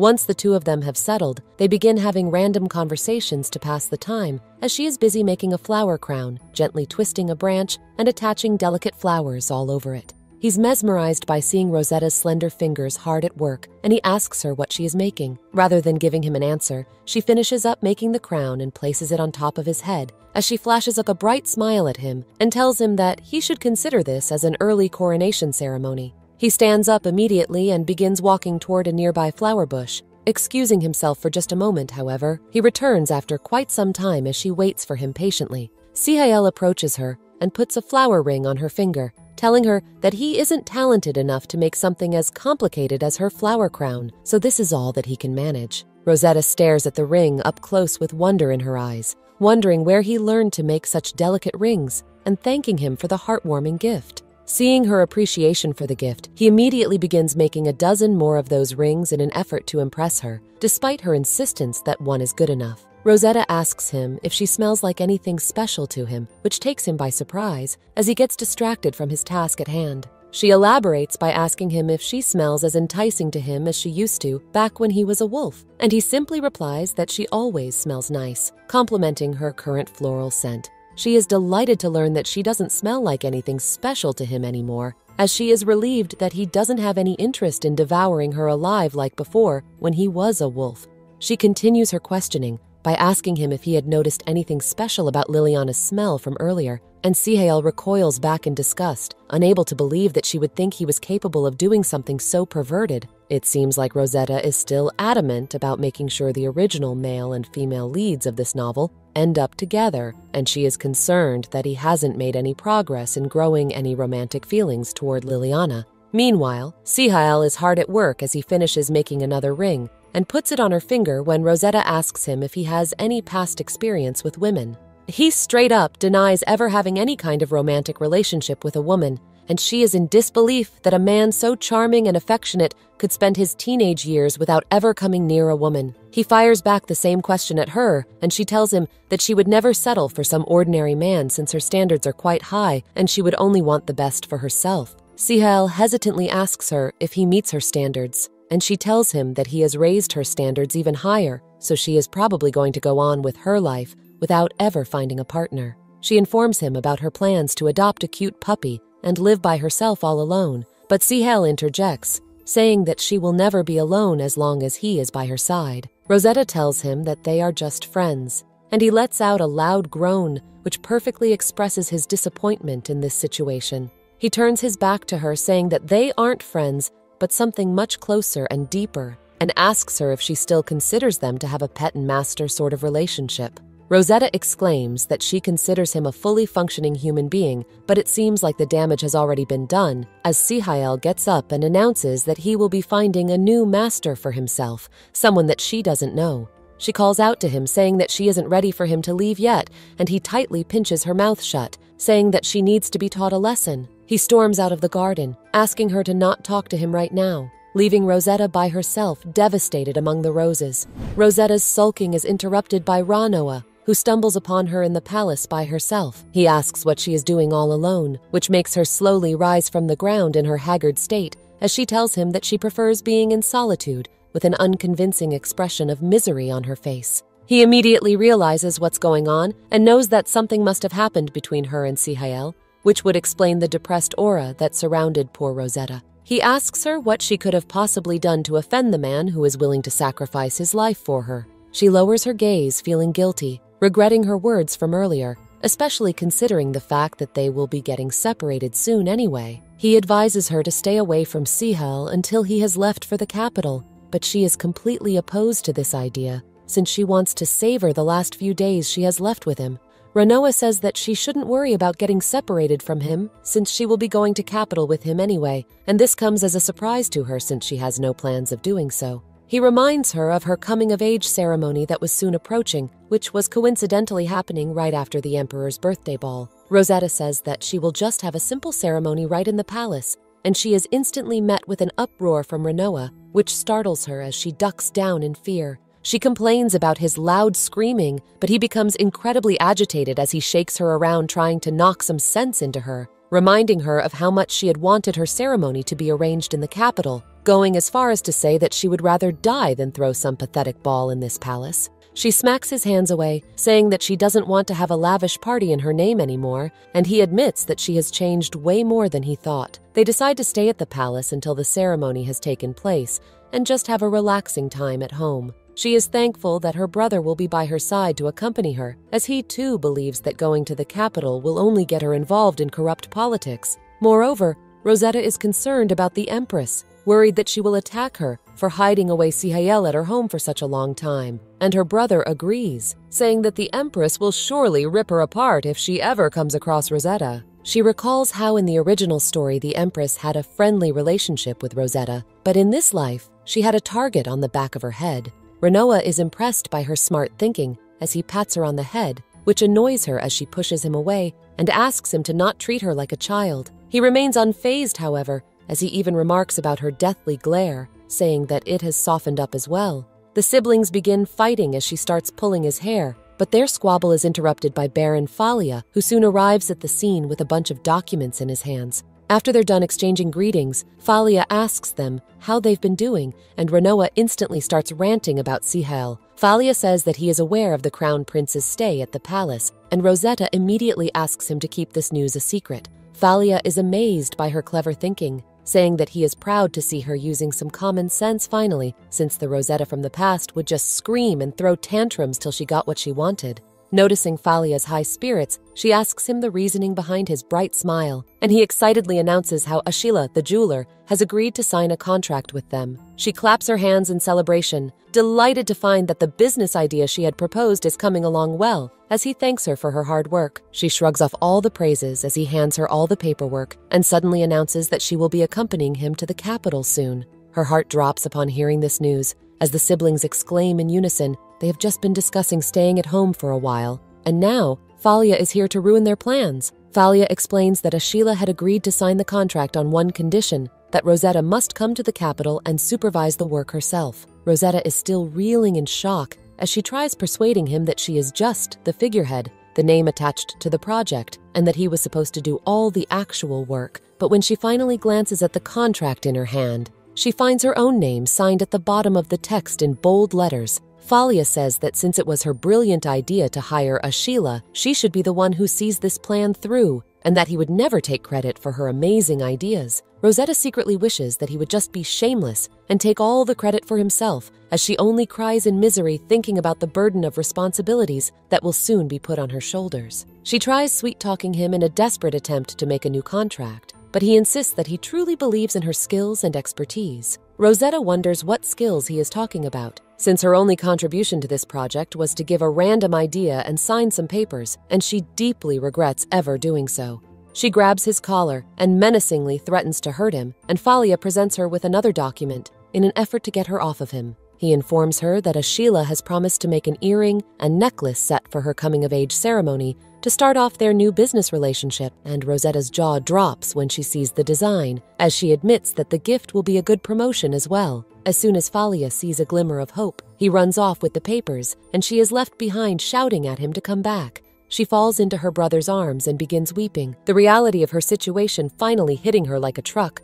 The next day, Marina finds Rosetta slumped in a corner, still neck-deep in her misery, as she shares her worries with her, saying that she doesn't want to go to the capital, but she would also feel guilty if she declined Falia's offer now, because she would feel like she is throwing away all his hard work down the drain and also wasting the huge sum of money that they will surely be making from this project. She also thinks that wearing Ashila's gifted jewelry to her coming-of-age party would be an amazing way to advertise her business, and Marina reassures her that she will do a splendid job as always. She firms her resolve and decides to be brave and face her fears. As she calms herself down, thinking that it will only be a short visit to the capital, she decides to arrange her birthday party at the capital like it was originally intended, hoping that she will reap as many benefits as she can from this trip for the sake of her business. She walks over to Sihael's room, after confirming that he has been locked up in there since last night, and she wonders if his anger has subsided after a full night's sleep. However, Rosetta believes that he is the one who misunderstood the relationship between them and got his feelings hurt, so she doesn't want to continue walking on eggshells anymore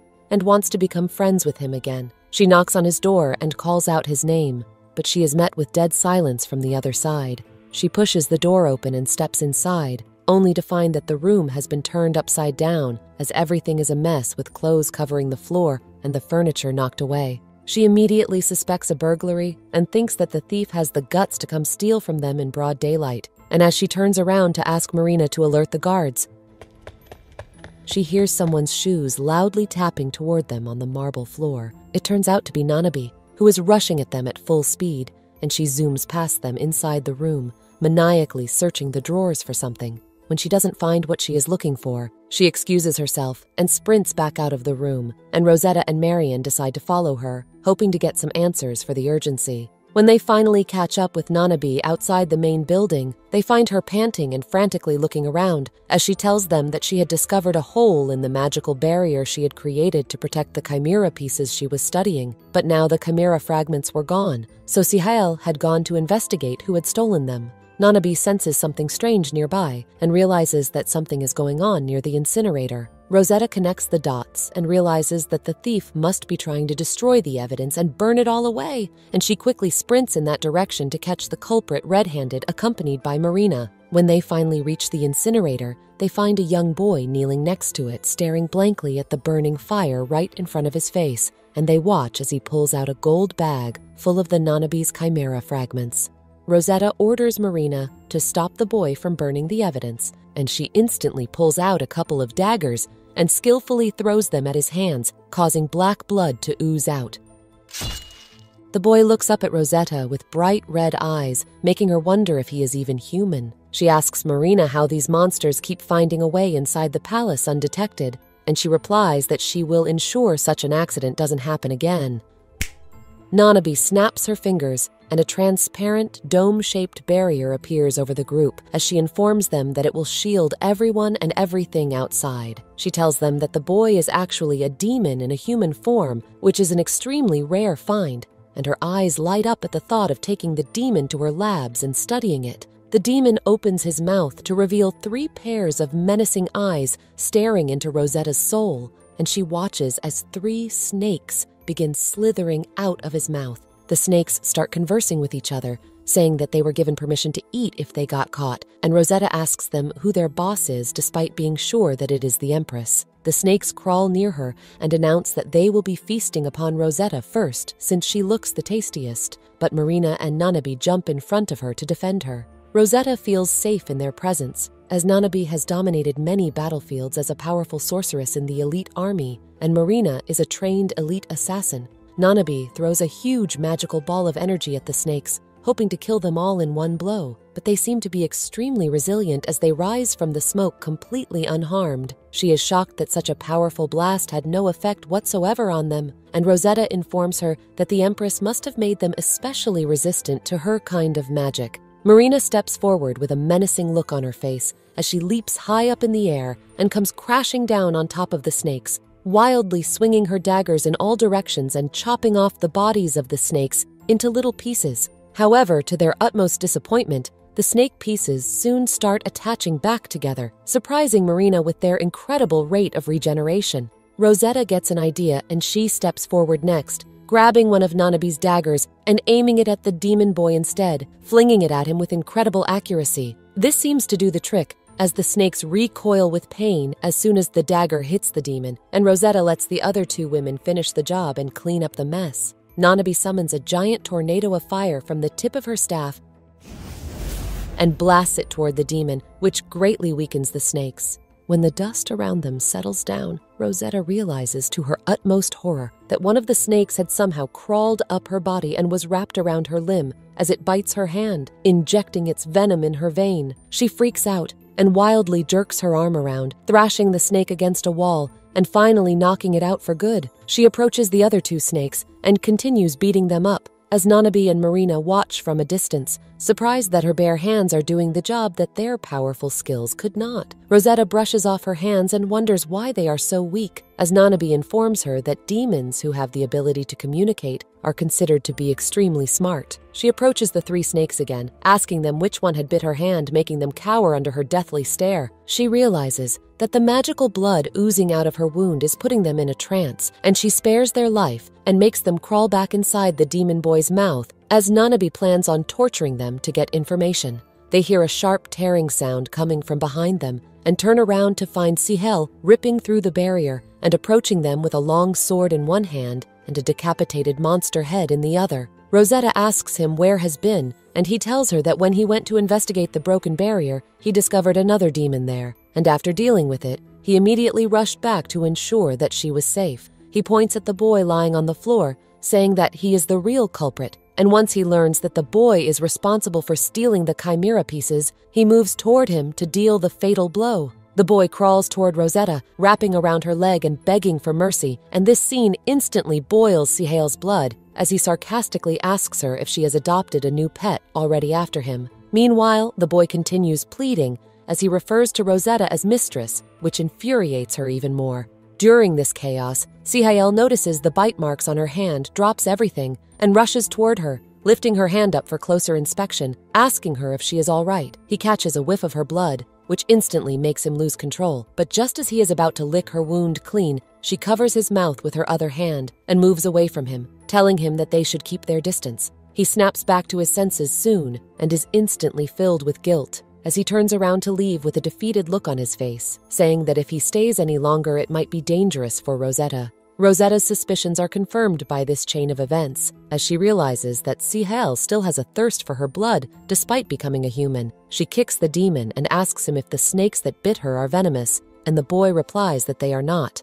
Marina senses he is lying, and she threatens to decapitate him if he doesn't tell the truth, and he immediately spills the secret, saying that the venom only caused mild fever and pain. The boy is dragged away by Nanabe, who promises to get the exact information out of him to create the perfect antidote for Rosetta, and Marina safely escorts her back inside the palace to treat her wounds. Rosetta's health quickly deteriorates until she is forced to lie in her bed all day burning with fever, as she curses the demon for bringing her to the brink of death with such a small snake bite. Nanabe and Marina are present in the room with her, as they devise plans on how to torture the demon and banish him to the deepest pits of hell. Their constant chattering only adds to Rosetta's annoyance, but she is soon rescued by Renoa, who barges in and orders them to get out of the room and leave her alone. Sometime later, she is approached by Sihel, who stares at her worriedly from the doorway, and she downplays her terrible state by saying that she only had a minor cold. She inquires about the boy, wondering if Renoa has murdered him already, but he informs her that the demon is being held captive by Nanabe, who is busy interrogating him using various methods. He asks her if she is fond of the boy, considering that she had stopped him from killing him earlier. She tells him that she spared his life to learn more about the secrets of the Empress and the reasoning behind these incessant attacks aimed at her. But Sihel remains unconvinced. He sits next to her in bed and gently strokes her forehead, asking her what she plans on doing if she ever gets in danger because of him.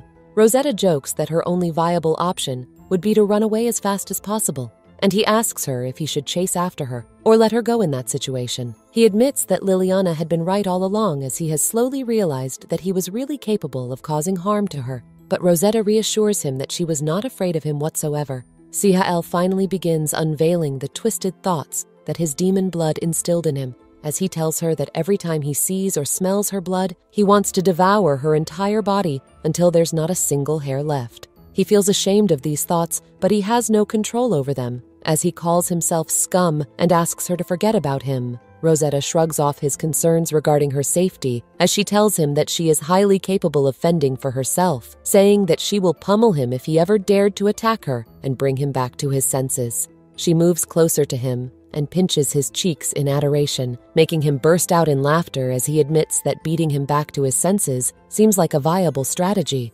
Sihel returns to his office and busies himself with work, where he thinks about Liliana's prophecy and how everything she had said was solely turning out to be true. He knows that he will be unable to control himself the moment he sees Rosetta's blood again, and he knows deep down that there is something sinister lurking deep within him. When he had told Rosetta about his wild hunger and his desire to consume her whole, he had only told her part of the truth, deliberately keeping an important part to himself. It is then revealed that Sihel also feels incredibly possessive toward Rosetta, and a dark part of him also desires to have complete ownership of her. He feels extremely trapped in his own body, since he is unable to comprehend and control his own thoughts and feelings. His anxious brainstorming is interrupted by a knock on the door, as Renoa enters the study and tells him that he wants to have a talk with Ciel. Renoa inquires about the recent attacks and learns that they were all targeted at Rosetta, as Sihael informs him that the demon he had recently beheaded was also looking for her. Renoa is infuriated by this news, as he blames him for all the misfortune that Rosetta has had to face recently and informs him that all this chaos had begun the moment he had entered her life. He tells Sihael how she used to be a cheerful kid, but her entire personality had shifted once the demons began assaulting her, turning her into an extremely bitter person. Rosetta had started to grow kinder once again, but Sihael's arrival had ruined everything as she had been thrown back into the chaotic life she had always feared. Renoa instructs him to guard Rosetta and protect her from all harm, which takes him by surprise as he was fully expecting the protective brother to kick him out of the palace. Renoa tells him to not get too involved with her and simply act like her knight, and Sihael jokes how the crown prince has been demoted to the rank of a mere knight in the blink of an eye. With a look of utmost determination on his face, he places his hand on his heart and swears to protect Rosetta from all harm, no matter what it takes. Once the pact has been made, Sihael asks him if he plans on accompanying them to the capital, and Renoa informs him that he has his own business to attend to at the capital, so he will be joining them on the journey. Sihael raises his concern about the Empress, saying that she will definitely notice his presence there and take action against Renoa, but he seems unfazed by her threats, as he plans on doing something mischievous before the Empress even gets the chance to attack. Speaking of the capital reminds Renoa of Sihael's promise about letting him have all the wine in his cellar at the royal palace, and he assures him that he will be allowed to have as much wine as he wants for himself.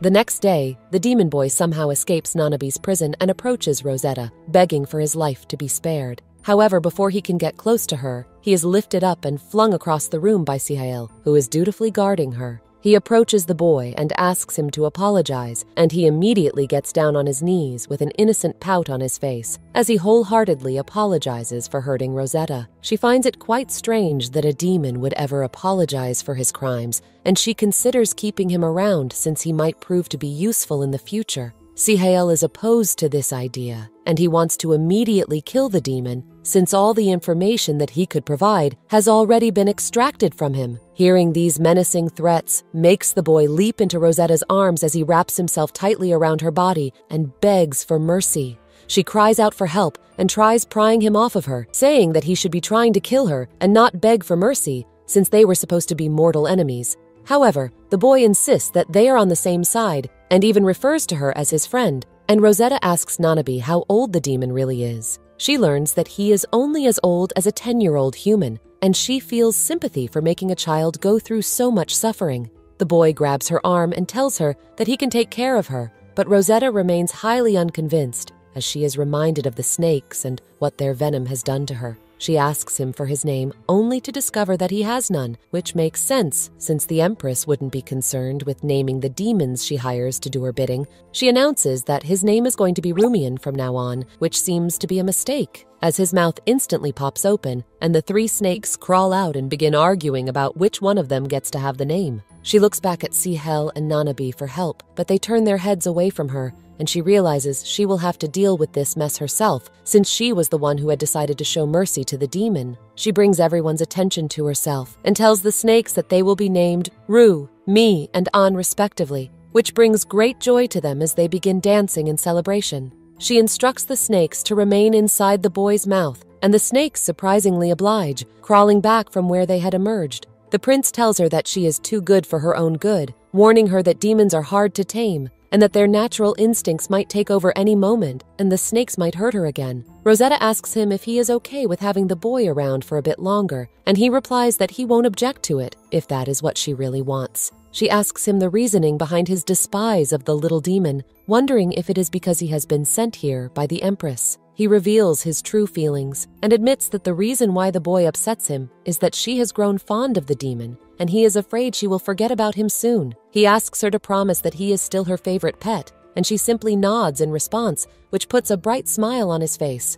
Rosetta reaches out to Baron Falia next, informing him that she will be leaving for the capital with the crown prince soon, revealing that she had originally planned on staying at that palace and keeping her distance from the Empress. But now that the Empress was sending demons after her every other day, it was best for her to stay at the capital where she would be closer to the rest of her influential family. Her ultimate goal is still to lead a happy and peaceful life, and if she has to jump into the eye of the storm to achieve that dream, she is willing to make the temporary sacrifice. Falia suggests she attend the Majesty's birthday ball, wearing some of Ashila's jewelry, saying that it will be an amazing promotion for the business, since a bunch of rich and famous people will be attending the event. Rosetta is hesitant to attend this prestigious event, especially since Falia would be there anyway, but he insists that her presence will definitely turn everyone's heads her way due to her reputation. After much consideration, she makes up her mind and decides to attend yet another risky event, hoping that it will all be worth it in the end. There's still plenty to uncover about the conspiracy weaved by the Empress and about the truth revolving around the prince's curse, but this is how this segment of this manhwa ends. If you liked this story and want us to continue, please leave a comment down below with the name Rosetta.